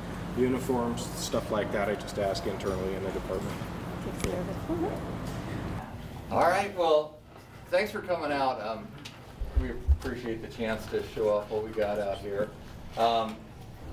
I know you got the awesome fire and ripping up cars and everything. This is our real practical. This is kind of where we live. You saw that huge number of calls we run. I think 76% of them are medical calls. So this is where we do good on a daily basis out there. I'm a little biased maybe as our EMS coordinator, but this is sort of our sweet spot. So you saw that graph of calls. Our main goal at the fire department here is to save lives, protect property, ease pain and suffering. So basically anything that gets in the way of us doing that is a problem that we look at solving. Just real quick, a couple things we have going on right now is that increase in call volume here. So that impacts our medical response quite a bit because we're out on so many more calls. So say this station goes out on a call, then a medical CPR call comes in out here, that delays our response time out here. So we like to keep that within like a 4-minute window for us to get to those calls. So we're looking at all that stuff. Another thing we're looking at is our paramedics are starting to age out a little bit in this fire department. So we're looking at making some new paramedics here to keep the standard of care going that we have right now. Our paramedics really do make a huge difference out there in the world for us. So those are just a couple things that are on my radar right now for us to take care of. Can I ask a question? Yeah. Has that changed over time? Do firefighters do more medical calls than maybe 30 years ago or 50 years ago, or is there? I think that's all ramped up quite a bit. I kind of started in the 70s, and they had this medical problem, and they're like, who's going to take care of this? And they were like, well, there are these guys sitting around the fire station, so they turned them loose on it, and we've just been getting more and more involved in that. So in this city, we respond with our paramedics and all our advanced life support stuff, and we have a private ambulance that does our transporting for us. A lot of cities, the fire department just runs the whole thing. So there's a whole bunch of different ways to do it, but yeah, does that answer that? Thank you. Yeah. So regular medical response, we send 1 fire engine and 1 ambulance to.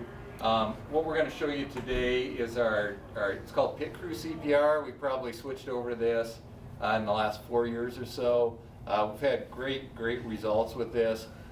We have an 81% save rate using this pit crew CPR. That sounds a little better than it actually is, but this is what that means. So if somebody has a cardiac arrest and we get bystander CPR going on them and they're in a shockable rhythm, 81% of those people are walking out of the hospital after that. So I mean, that's a humongous increase in what we've done there. So with that being said, to get that program going, we concentrate on getting CPR out there into the community. We got CPR training at the fire department twice a month that anybody can sign up for. So we're encouraging that because that makes a huge difference. Is there a cost for that? Cost, yes, to get a American Heart Association card, the cost is $50. Same information, and we'll give you a Missoula Fire Department CPR card for $25. And we're not making any money on that. That's just to cover our overtime and stuff for people teaching it. So that's been a successful program. So that's part of this pit crew CPR thing. The other thing, we've increased our response to cardiac arrest calls. We send 2 engines now, a battalion chief, and the ambulance. So we've kind of diagrammed these out because we know they're coming. So we have designed places for everybody to go. So these calls go a lot smoother now. The big focus is on getting adequate compressions. And that's what we're teaching to lay people to get at least 100 compressions a minute. We've just done away with teaching lay people like any sort of breathing stuff. People are more likely just to go in and pump on somebody's chest to help them. And that makes a huge difference for us when we get there and for the patient. So with that, any questions? We can watch these guys work. This is going to be, we'll dispatch you guys just to a witness CPR, CPR in progress by a bystander upon arrival. So you okay? Pulse. So you guys can step up here. So Jamie has taken our lead position on this. So she turns on the monitor. She sets this metronome. And it seems kind of weird, but that actually has made a big difference in keeping Farmer doing CPR at the right rate. This mannequin judges Farmer's, she's always judging Farmer and his CPR. So right now I can look and see how his CPR is doing. And this has made a big difference around the fire department to improve firefighter CPR. And we can look and see how well he did at the end of all this. And then we can give you guys a chance to try this at the end.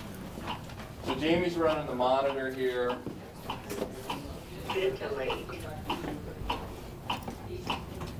And she'll see if he is in a shockable rhythm here.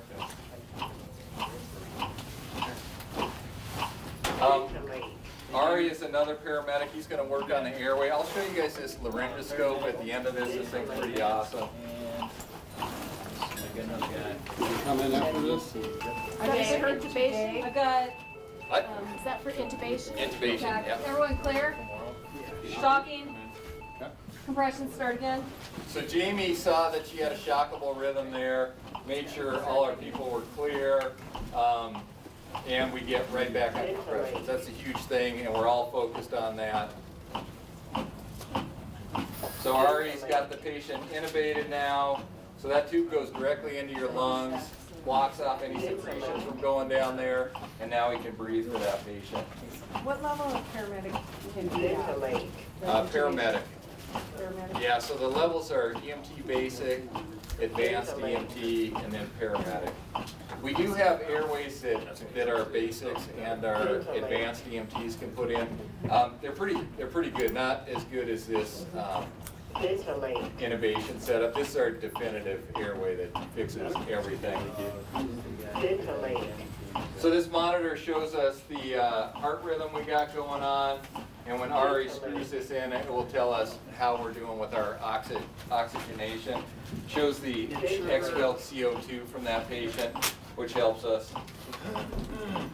So Skylar, it looks like, has an IV going there. And so our paramedics could have cardiac drugs they can push right now. Epinephrine would be the main one that he'll be going for right now. So they don't have to have a doctor's permission for that type of drug? No, we have standing orders to do pretty much every drug we have. There's a few things we have to call in to the doctors for, but not, maybe about 3 or 4 things we need to call in for. But this is all. We have a medical director, Dr. Krimkott. St. Patsy's an emergency room doctor over there. 175. Is 6 people typical for how much? Yeah, this would one on like person or? Yeah, this would be good. We want so right now we would have a battalion chief there just documenting what's going on, and then we have our ambulance crew come in and they start kind of preparing for transport. And we have one other person that you're not seeing right now who would be walking around talking to the family, just finding out what's going on, and just trying to help out however. Do you also have anti or overdose? Yep. Yeah, we carry Narcan. Yes. Yeah, so we carry it, all our people can give it, the cops are carrying it now, they can all give it.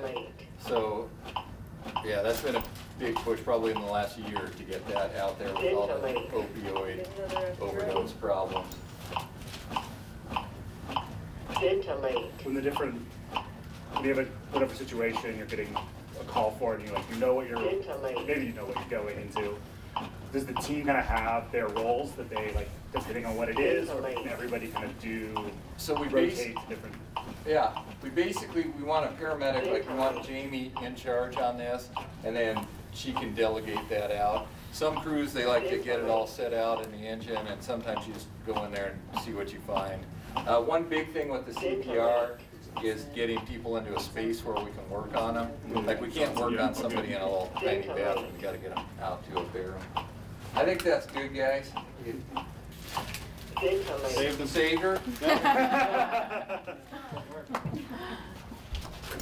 And sometimes you show up and they'd be bleeding, or they'd have internal injuries, or something else like broken leg, and you have other people who would be assigned to those, or do you just focus on the So the cardiac arrest we run with this complement of people, the 2 engines, battalion chief, and the ambulance. Regular run-of-the-mill medical calls, we just send 1 engine and an ambulance. We do have bariatrics, or bigger patients over 300 pounds. Our dispatchers are asking about that. So that takes a 2nd engine now for us to help get those people out. So that's another time we send extra engines in. So that was good. That was good CPR. We shoot for over 90%. So what do we have? 93. Well, step it up. That 7% was all I think you got tired at the end there. It's all picture anyway. Yeah. So 2 minutes, we try and rotate our firefighters out, and we found with this machine that actually is the magic number when we start. Well, you never say you're tired, of course, but that's when we notice we're like, wait, you are tired. How the equipment? How long does it last, and how often do you rotate for new technology? So let me show you this sucker while we're talking about that. So this is our new innovation setup.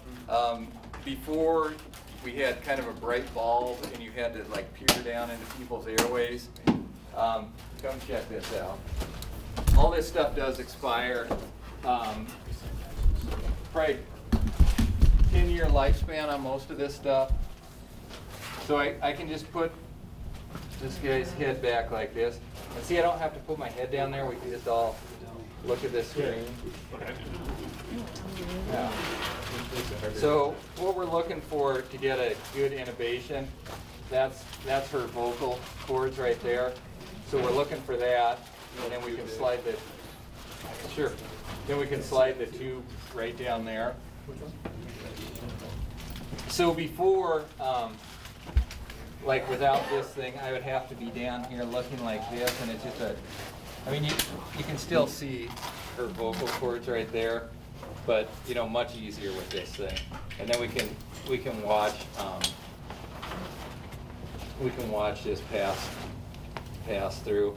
So we've upped our intubation success rate to pretty much 100% with this, from where we used to be. So $10,000 for these suckers, but I mean, really worth it. That 100% intubation rate is, I mean, amazing, and it keeps my head out of there.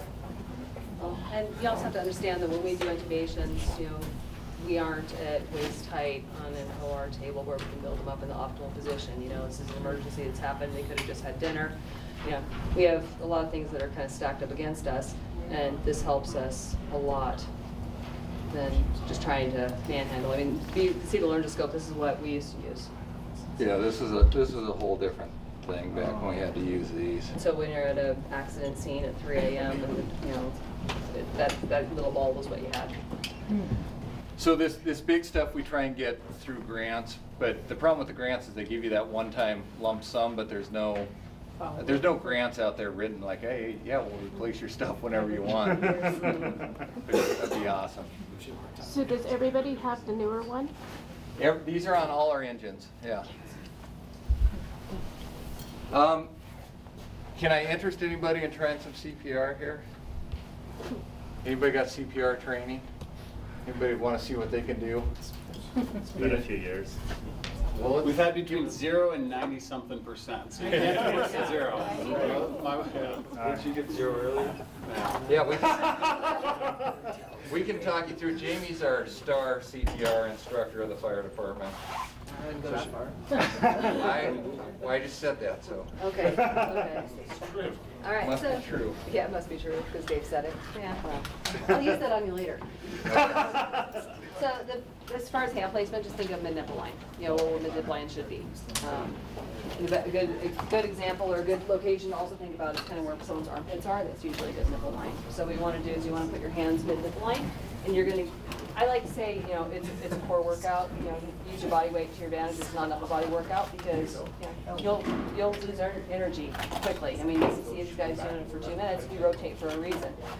So hand placement, mid-nipple line, over the top. The one thing you want to do is, so the chest does recoil a little bit, but you want to actually let it come back to full recoil so you actually do allow the heart to refill with blood. So it's down and then back up, down, back up. And so just think about enough like a slide a piece of paper underneath your wrist. You're up. Just start when you're ready. And me and my machine can help you. I'll give you a little, Can I get a beat? sound. Need a metronome here. Yeah, I get a beat here. No, you sing the Staying Alive song. Yeah, that's what I Oh, yeah, there you go. I don't know if you guys Not noticed when I anymore. first started going, I was a lot faster. Actually, a lot it's too faster slow. got going. Yeah. Just think in your head like, So you want- You hear the beat? Bring that out. Bring that. there's DJ. out and you literally get your zone. It's a weird thing. Like, Okay. it's pretty much There you that go. I actually saved a life in the field That's across perfect. from my house. So you're doing good. Going We're around. getting into those white boxes. We want that. Your rates right. On Thanksgiving Day. We'll just give you a minute, Joe. The fire department came. I backed So you can see how off, you and get the shots that were- 2 minutes is a took her to the legit hospital. time period for when the quality on this starts to drop. Normals. Yeah. And she was scheduled to have a defibrillator. Yeah. Nothing like it. Yeah. It's kind of super. I mean, it is for us. 58%. Every day. Not horrible. So it tells us just try to minimize interruptions. And then our rate was off a little bit. That's all it's saying for us. Yeah. Try to stay on time better. Well, it's probably those first compressions Sure. you're doing way too Yeah, slow. right. But I mean, those ones at the end look perfect to me. Cool. So this is a huge deal for us to get this out in the community and people trained. It really makes people savable for us if people are just doing the best compressions they can. And they don't have to be perfect. But So when you don't have the metronome, what's the staying alive? What do you like? What's another good like? Well, we need something. Have we found a new song? Staying Alive is great. Star Wars, the Imperial March. Are you going Can you for sing like that? less than 120 then? 115 or what do you? That one. 100 beats a minute is 100? their compressions a minute. That's almost 2 a second. Yeah. Yep. So you just lose a lot of effect. When your heart stops beating, you lose all the different pump medical things you have going on.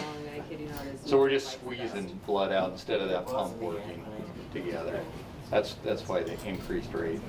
If you had a wish list of whatever you want to bring, what would be something that you don't have now and you really would like, you think might help everything?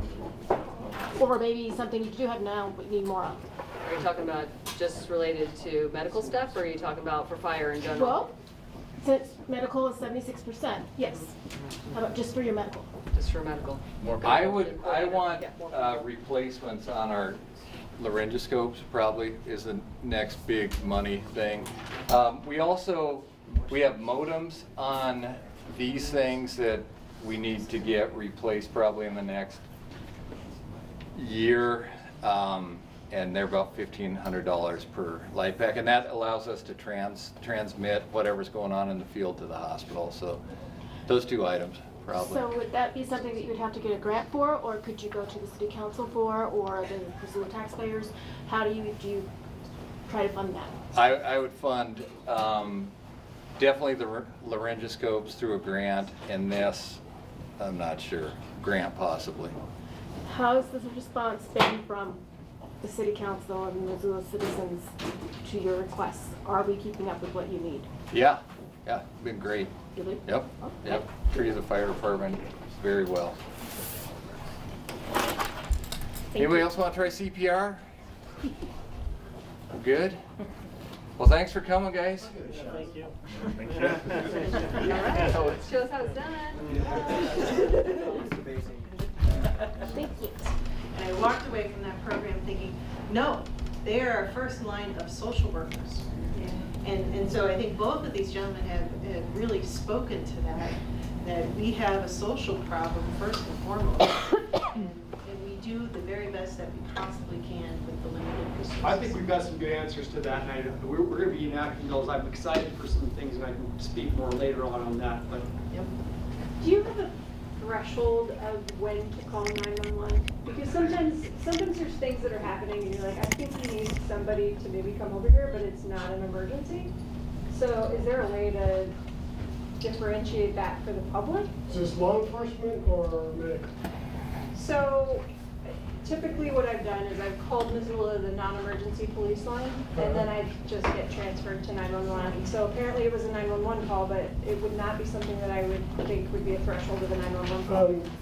Basically, if you need officer advice or an officer response, it needs to go to 911. If you want to report an incident that maybe your bike was stolen or your car was broken into and it's no longer in progress, that can be done through the non-emergency line. I would try to push a little bit of just common sense. We get phone calls of the person that drives by on the road and they see a person on the side of the road and they call 911. Hey, I just drove by a guy laying on the sidewalk. I don't know why you're doing that. Like, that guy's probably just taking a nap. Honestly, I mean, I want to be completely transparent. You know, if you want to stop and then get out and give a little nudge or say, hey, can I help you? And take that amount of effort, I'll take that all day. But to drive by, hey, I smelled smoke. This Reserve Street Bridge with some of our clientele that are living in that area, we get calls of, hey, I just drove over the Reserve Street Bridge and I smell smoke. Can't not go. Yeah, and that's all right. Call and we'll go. But starting here, like, if you're concerned, then stop and take a look, and just let that. We're not on the Reserve Street. Where are you getting? See, he's traffic control. I didn't know. I see this flashing red stuff, and I don't run. Carol, I think you had a question.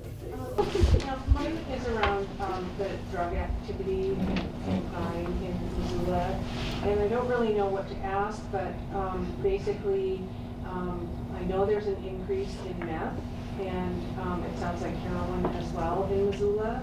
And what is the police department doing about that, and what can citizens do? I guess I just need information. Since 2011, violent crime in Missoula has increased about 49%. And drug crimes in the last 3 to 4 years, charged crimes with the county attorney from meth have gone up about 300%. So the police department is seeing our violent crime is clearly tied to drug use. And we've had some horrific crimes in the last couple of years.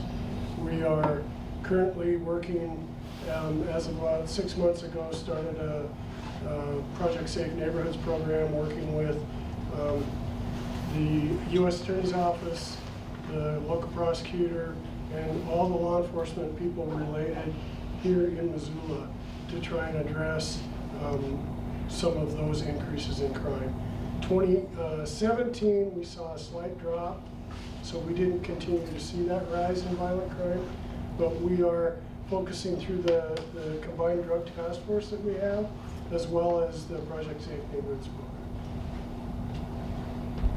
Larry. I'm curious about the training and qualifications of the people that answer the phone at the police department, not 911. I had occasion recently, because a neighbor BB gun broke a window in the back of my house, to ask for an officer to come. I could not talk that person who answered the phone into the fact that it was not a 911 call, I just needed an officer.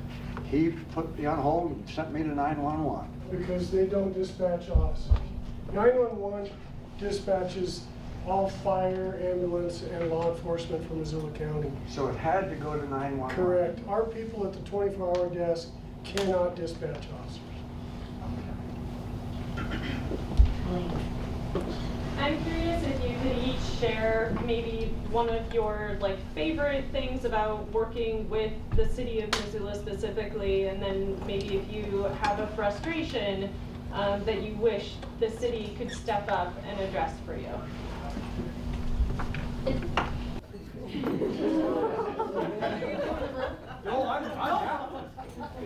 So the first part of the question was what I love about working for the city of Missoula. Well, certainly was fortunate. I don't know how, and I've been able to.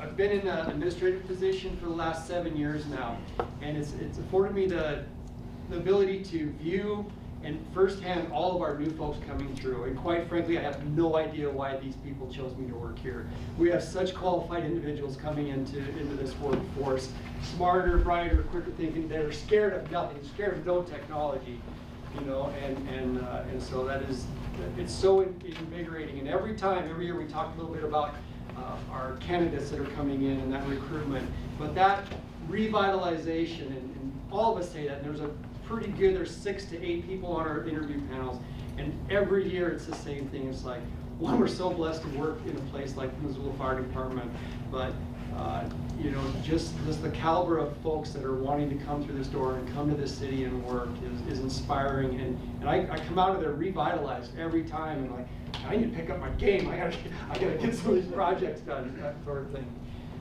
As far as a need or something that would change, there's not this big, huge thing.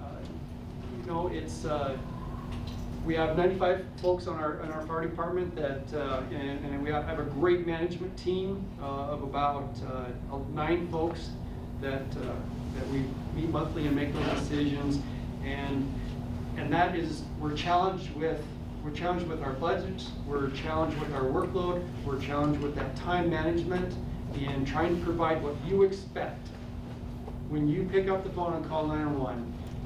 In the fire department, we come and we solve problems. And we have access between us and law enforcement. We can get a dump truck there, I can get a garbage truck there, I can get a bulldozer there, we can get a crane there, we can pick a car out of the river. That's what we do, is we take care of problems. And we take that charge very seriously, to be able to come to your house, mitigate your problem, make it safe, stabilize that incident, and then go to our next call that needs to happen, as we're running about 27, 28 calls a day. And we take that charge very seriously. And having that ability, Missoula has been very supportive with us. As we're always pushing the needle, that's our type A attitude, leaning forward, making change, being better, and trying to keep our 95 folks, all of us, motivated, but meeting those needs that you're looking to us every single day to provide. And we will do that every single day, and we continue to do that going forward. Great. It's along the same lines. It's the people that want to come to Missoula because of what Missoula has to offer, and that's the quality of life. And we spend a lot of time as police officers addressing your quality of life concerns. It may not be a law being broken, they may not be a criminal incident, but it's something that matters to you. It's your neighbor that is doing something that bothers you. We are still a department that takes the time to come and talk to you and help you work through those things. And we're hiring a lot of young people that are very well educated. They clearly know that this is what they want to do. and they're willing to take the time. They're, you know, we've focused a lot on how we handle critical incidents, people in crisis. And police and fire do that every single day, more than they do anything else. And what is very gratifying to me is seeing the change from 30 years ago when we didn't take that extra minute or two with that person who really needed the time. They just needed to vent. And we have police officers that will now take the time to listen, and they'll take the time to look for alternatives. And while services are hard to come by and options are limited, we still have officers that go out of their way to take the time to listen and make the right choices. And that's what's good. Frustrations, like all of you, it's your budgets, it's our budgets. It costs more every year to provide that same level of service, and we're going to do it, and we're going to do it with what we have if we don't get more, but we're going to continue to do it. Do you think if Missoula stepped up and provided what housing, it would lift your budgets? Could you repeat the question? If Missoula, if the city stepped up and provided what housing, which is being discussed quite a bit, yeah. So wet housing is what she's talking about, is a drum tank, basically. And we've had, oh, I'm sorry. That's okay, go ahead. No, go ahead. So the only module that I've seen that worked for a little bit, and that was from grant funding that I know of, was Billings. And that operated for several years, and then funding kind of ran out, and they did that, but that was a place. Our neighbors to the west is Spokane, and they have a different venue of that, but similar to that, where they figure out a facility, they have basic EMTs, if you will, or people to check on things, and you can try to alleviate some of those, really the relief of the hospital. And then, is that correct? So yeah, so more on the hospital end than it is on your end? Yes, yes, because as we go out, and law enforcement typically is on scene pretty quick as they're running all around town doing their work, and our crew and one of our fire engines show up, you know, there needs to be some kind of assessment made, the ability to see if that person is transport. The basic thing is airway, correct? We need to make sure if that person's breathing or not, and then try to figure that out for transportation and that. I will speak real quick to, I think that, unfortunately, I believe the community paramedicine bill, the community, is that what it was called? Community, Dave, Brad, I mean, so community paramedicine bill, community bill, it died in committee this last week.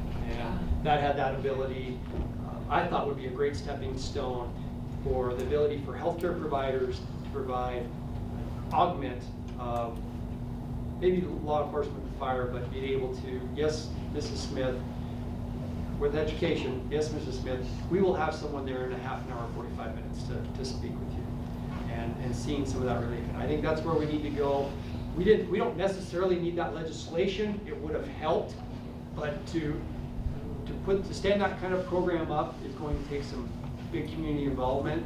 And I believe we're there. I believe that our infrastructure is stressed enough, the capabilities and the cost of Medicaid, Medicare, and those facilities. I think we're really compressing that time frame of it, of showing that need, and realistically trying to put something in place for Missoula.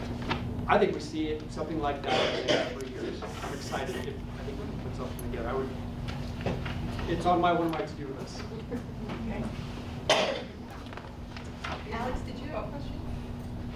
No. I have one quick question. How do you interact with the volunteer fire departments? So like, you know, the Clinton or the Bonner, you know, that have the volunteer fire departments. Yeah, day to day we have mutual aid and auto aid agreements around the area, and Missoula Rural has a lot more of those, Missoula Rural Fire Department, but we have mutual aid and auto aid agreements with them. And we, in our administrative level, have meetings once a month, bi-monthly, to talk about what's going on in emergency services. They're involved in the 911 advisory committee that we have, also the LAPC, which is Local Emergency Provider Committee. and attack and so that's railroad, that's hospitals, that's all of those entities, and those meet quarterly. And so we're meeting regularly to try to help provide that service, not just for Missoula City, but holistically that we can support. As our equipment, and we get new equipment, and we're fortunate enough for our grant, we are able to surplus radios out to Superior for those folks. Those radios that you see on our belts are about $2,500 a piece. And so those smaller towns can't do that, and as we sunset those, or we get a grant, we're successful in grant writing, and we get that pushed, then all of a sudden we have 15 surplus radios that are still programmable, that still have allowed use. Potomac, Sealy Lake, we do bunkers to those and help our neighbors out, and we continue to lean forward into that, and it helps with good communication throughout the valley. Thank you. Yes, sir. How much do you rely on grants for your budgets?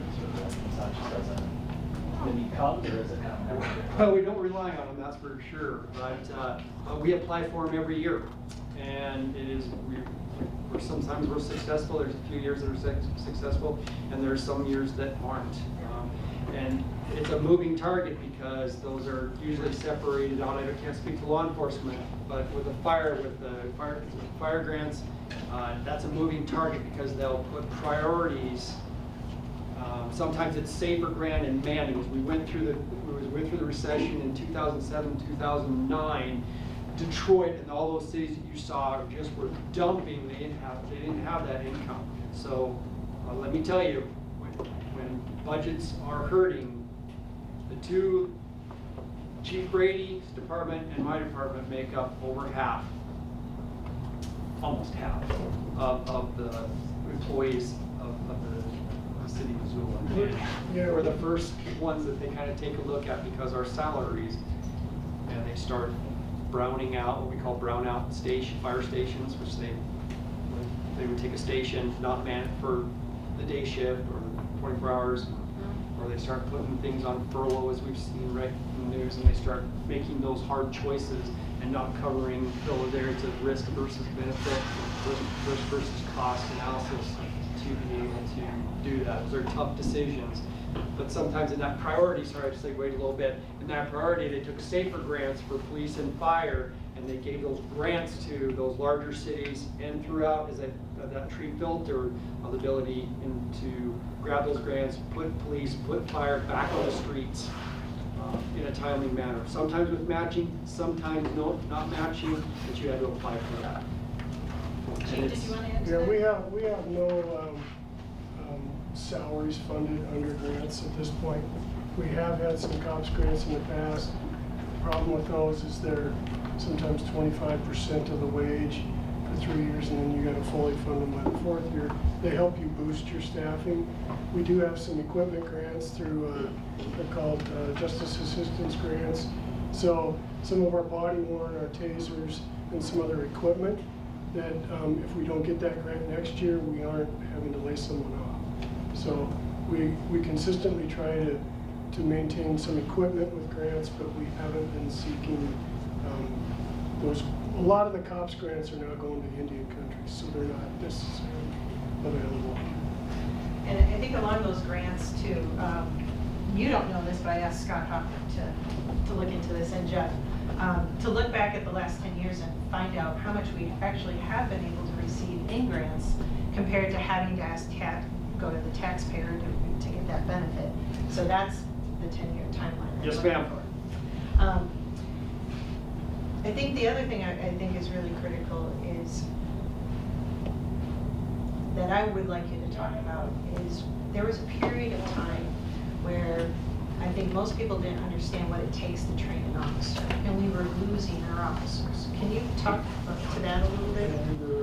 So, our officers, when they go out to Helena for their training, there are some communities that don't do that. Well, and it's a very different thing, and I think this is a very important distinction and a benefit to you as a Missoulian. So when you're hired as a police officer in Missoula, you don't do anything but orientation until after you receive the basic academy.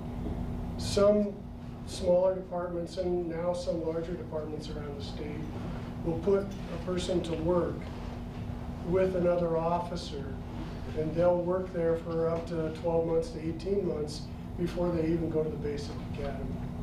So smaller communities, it's really difficult for them to get spots in the academy, and it's also hard for us to get spots in the academy, but we will not put anybody on the street or even if in our training program until they've been through the basic academy. How often does the academy happen? And that's another issue, is the state, we are required to go to the state academy here in Montana if they don't come from another state certified. It's offered 3 times a year, January, April, and September. We only get 3 spots in each one, and we have to go on waiting lists. The last waiting list we were on, we were number 50, 51, 52. I mean, there's so many more people trying to get into these academies than the state has room for. So it's a constant thing. Our retention in Missoula, our attrition, Bozeman did a study. Bozeman is having a lot harder time than we are. Cost of housing and other things in Bozeman is making it even more difficult. But our average is right around 4.5 officers per year. Bozeman's right around 15. So there's a huge amount of time and effort that goes into recruitment and getting people hired and then having a spot for them in the academy. So there is hardly a department in this state that isn't running with vacancies. Yes? Where do those folks go? Are they like leaving the state to go to other cities? Well, we actually recruit from other departments. We're doing interviews in a week, and all of them are currently employed in other state departments. Missoula pays near the top of the wage list for the state. They want to live here. Missoula is a place where young people love this life. They really do. Just young people?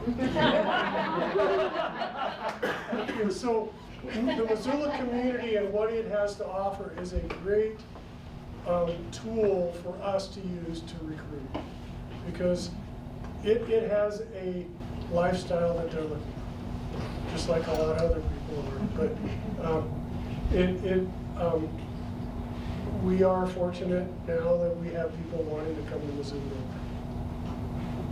And I'll just tag on that. There was something that I learned, that at one point Mayor Engen was facing this problem of losing police officers, that it takes so much effort to actually hire somebody and then train them and then retain them.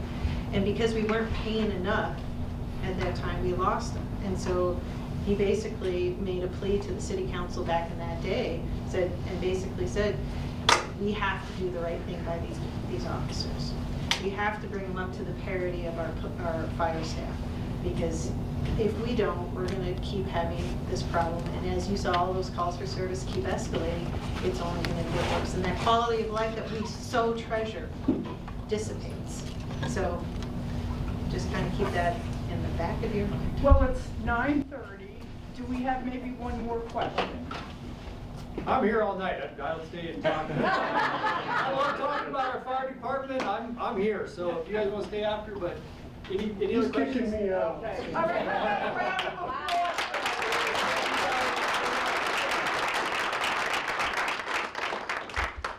So no beers this week. Next week we're downtown. All right. So we had our focus is on the MRA and the Parks and Recs Department, and it's going to be at Stockman's Bank. And from there, I know we're within walking distance of some pubs. Just real quick, if anybody wants to dress up like a firefighter, they have the ability out there in the bay to do that. We'll show you exactly. We'll put you in boots, bunkers, and a pack, and a helmet, and the tools that we carry, and we'll show you exactly what it feels like when we step off the engine. And are we okay with the ladder truck, or is it getting? Are we okay? If someone wants to do it in the cold, we'll do it.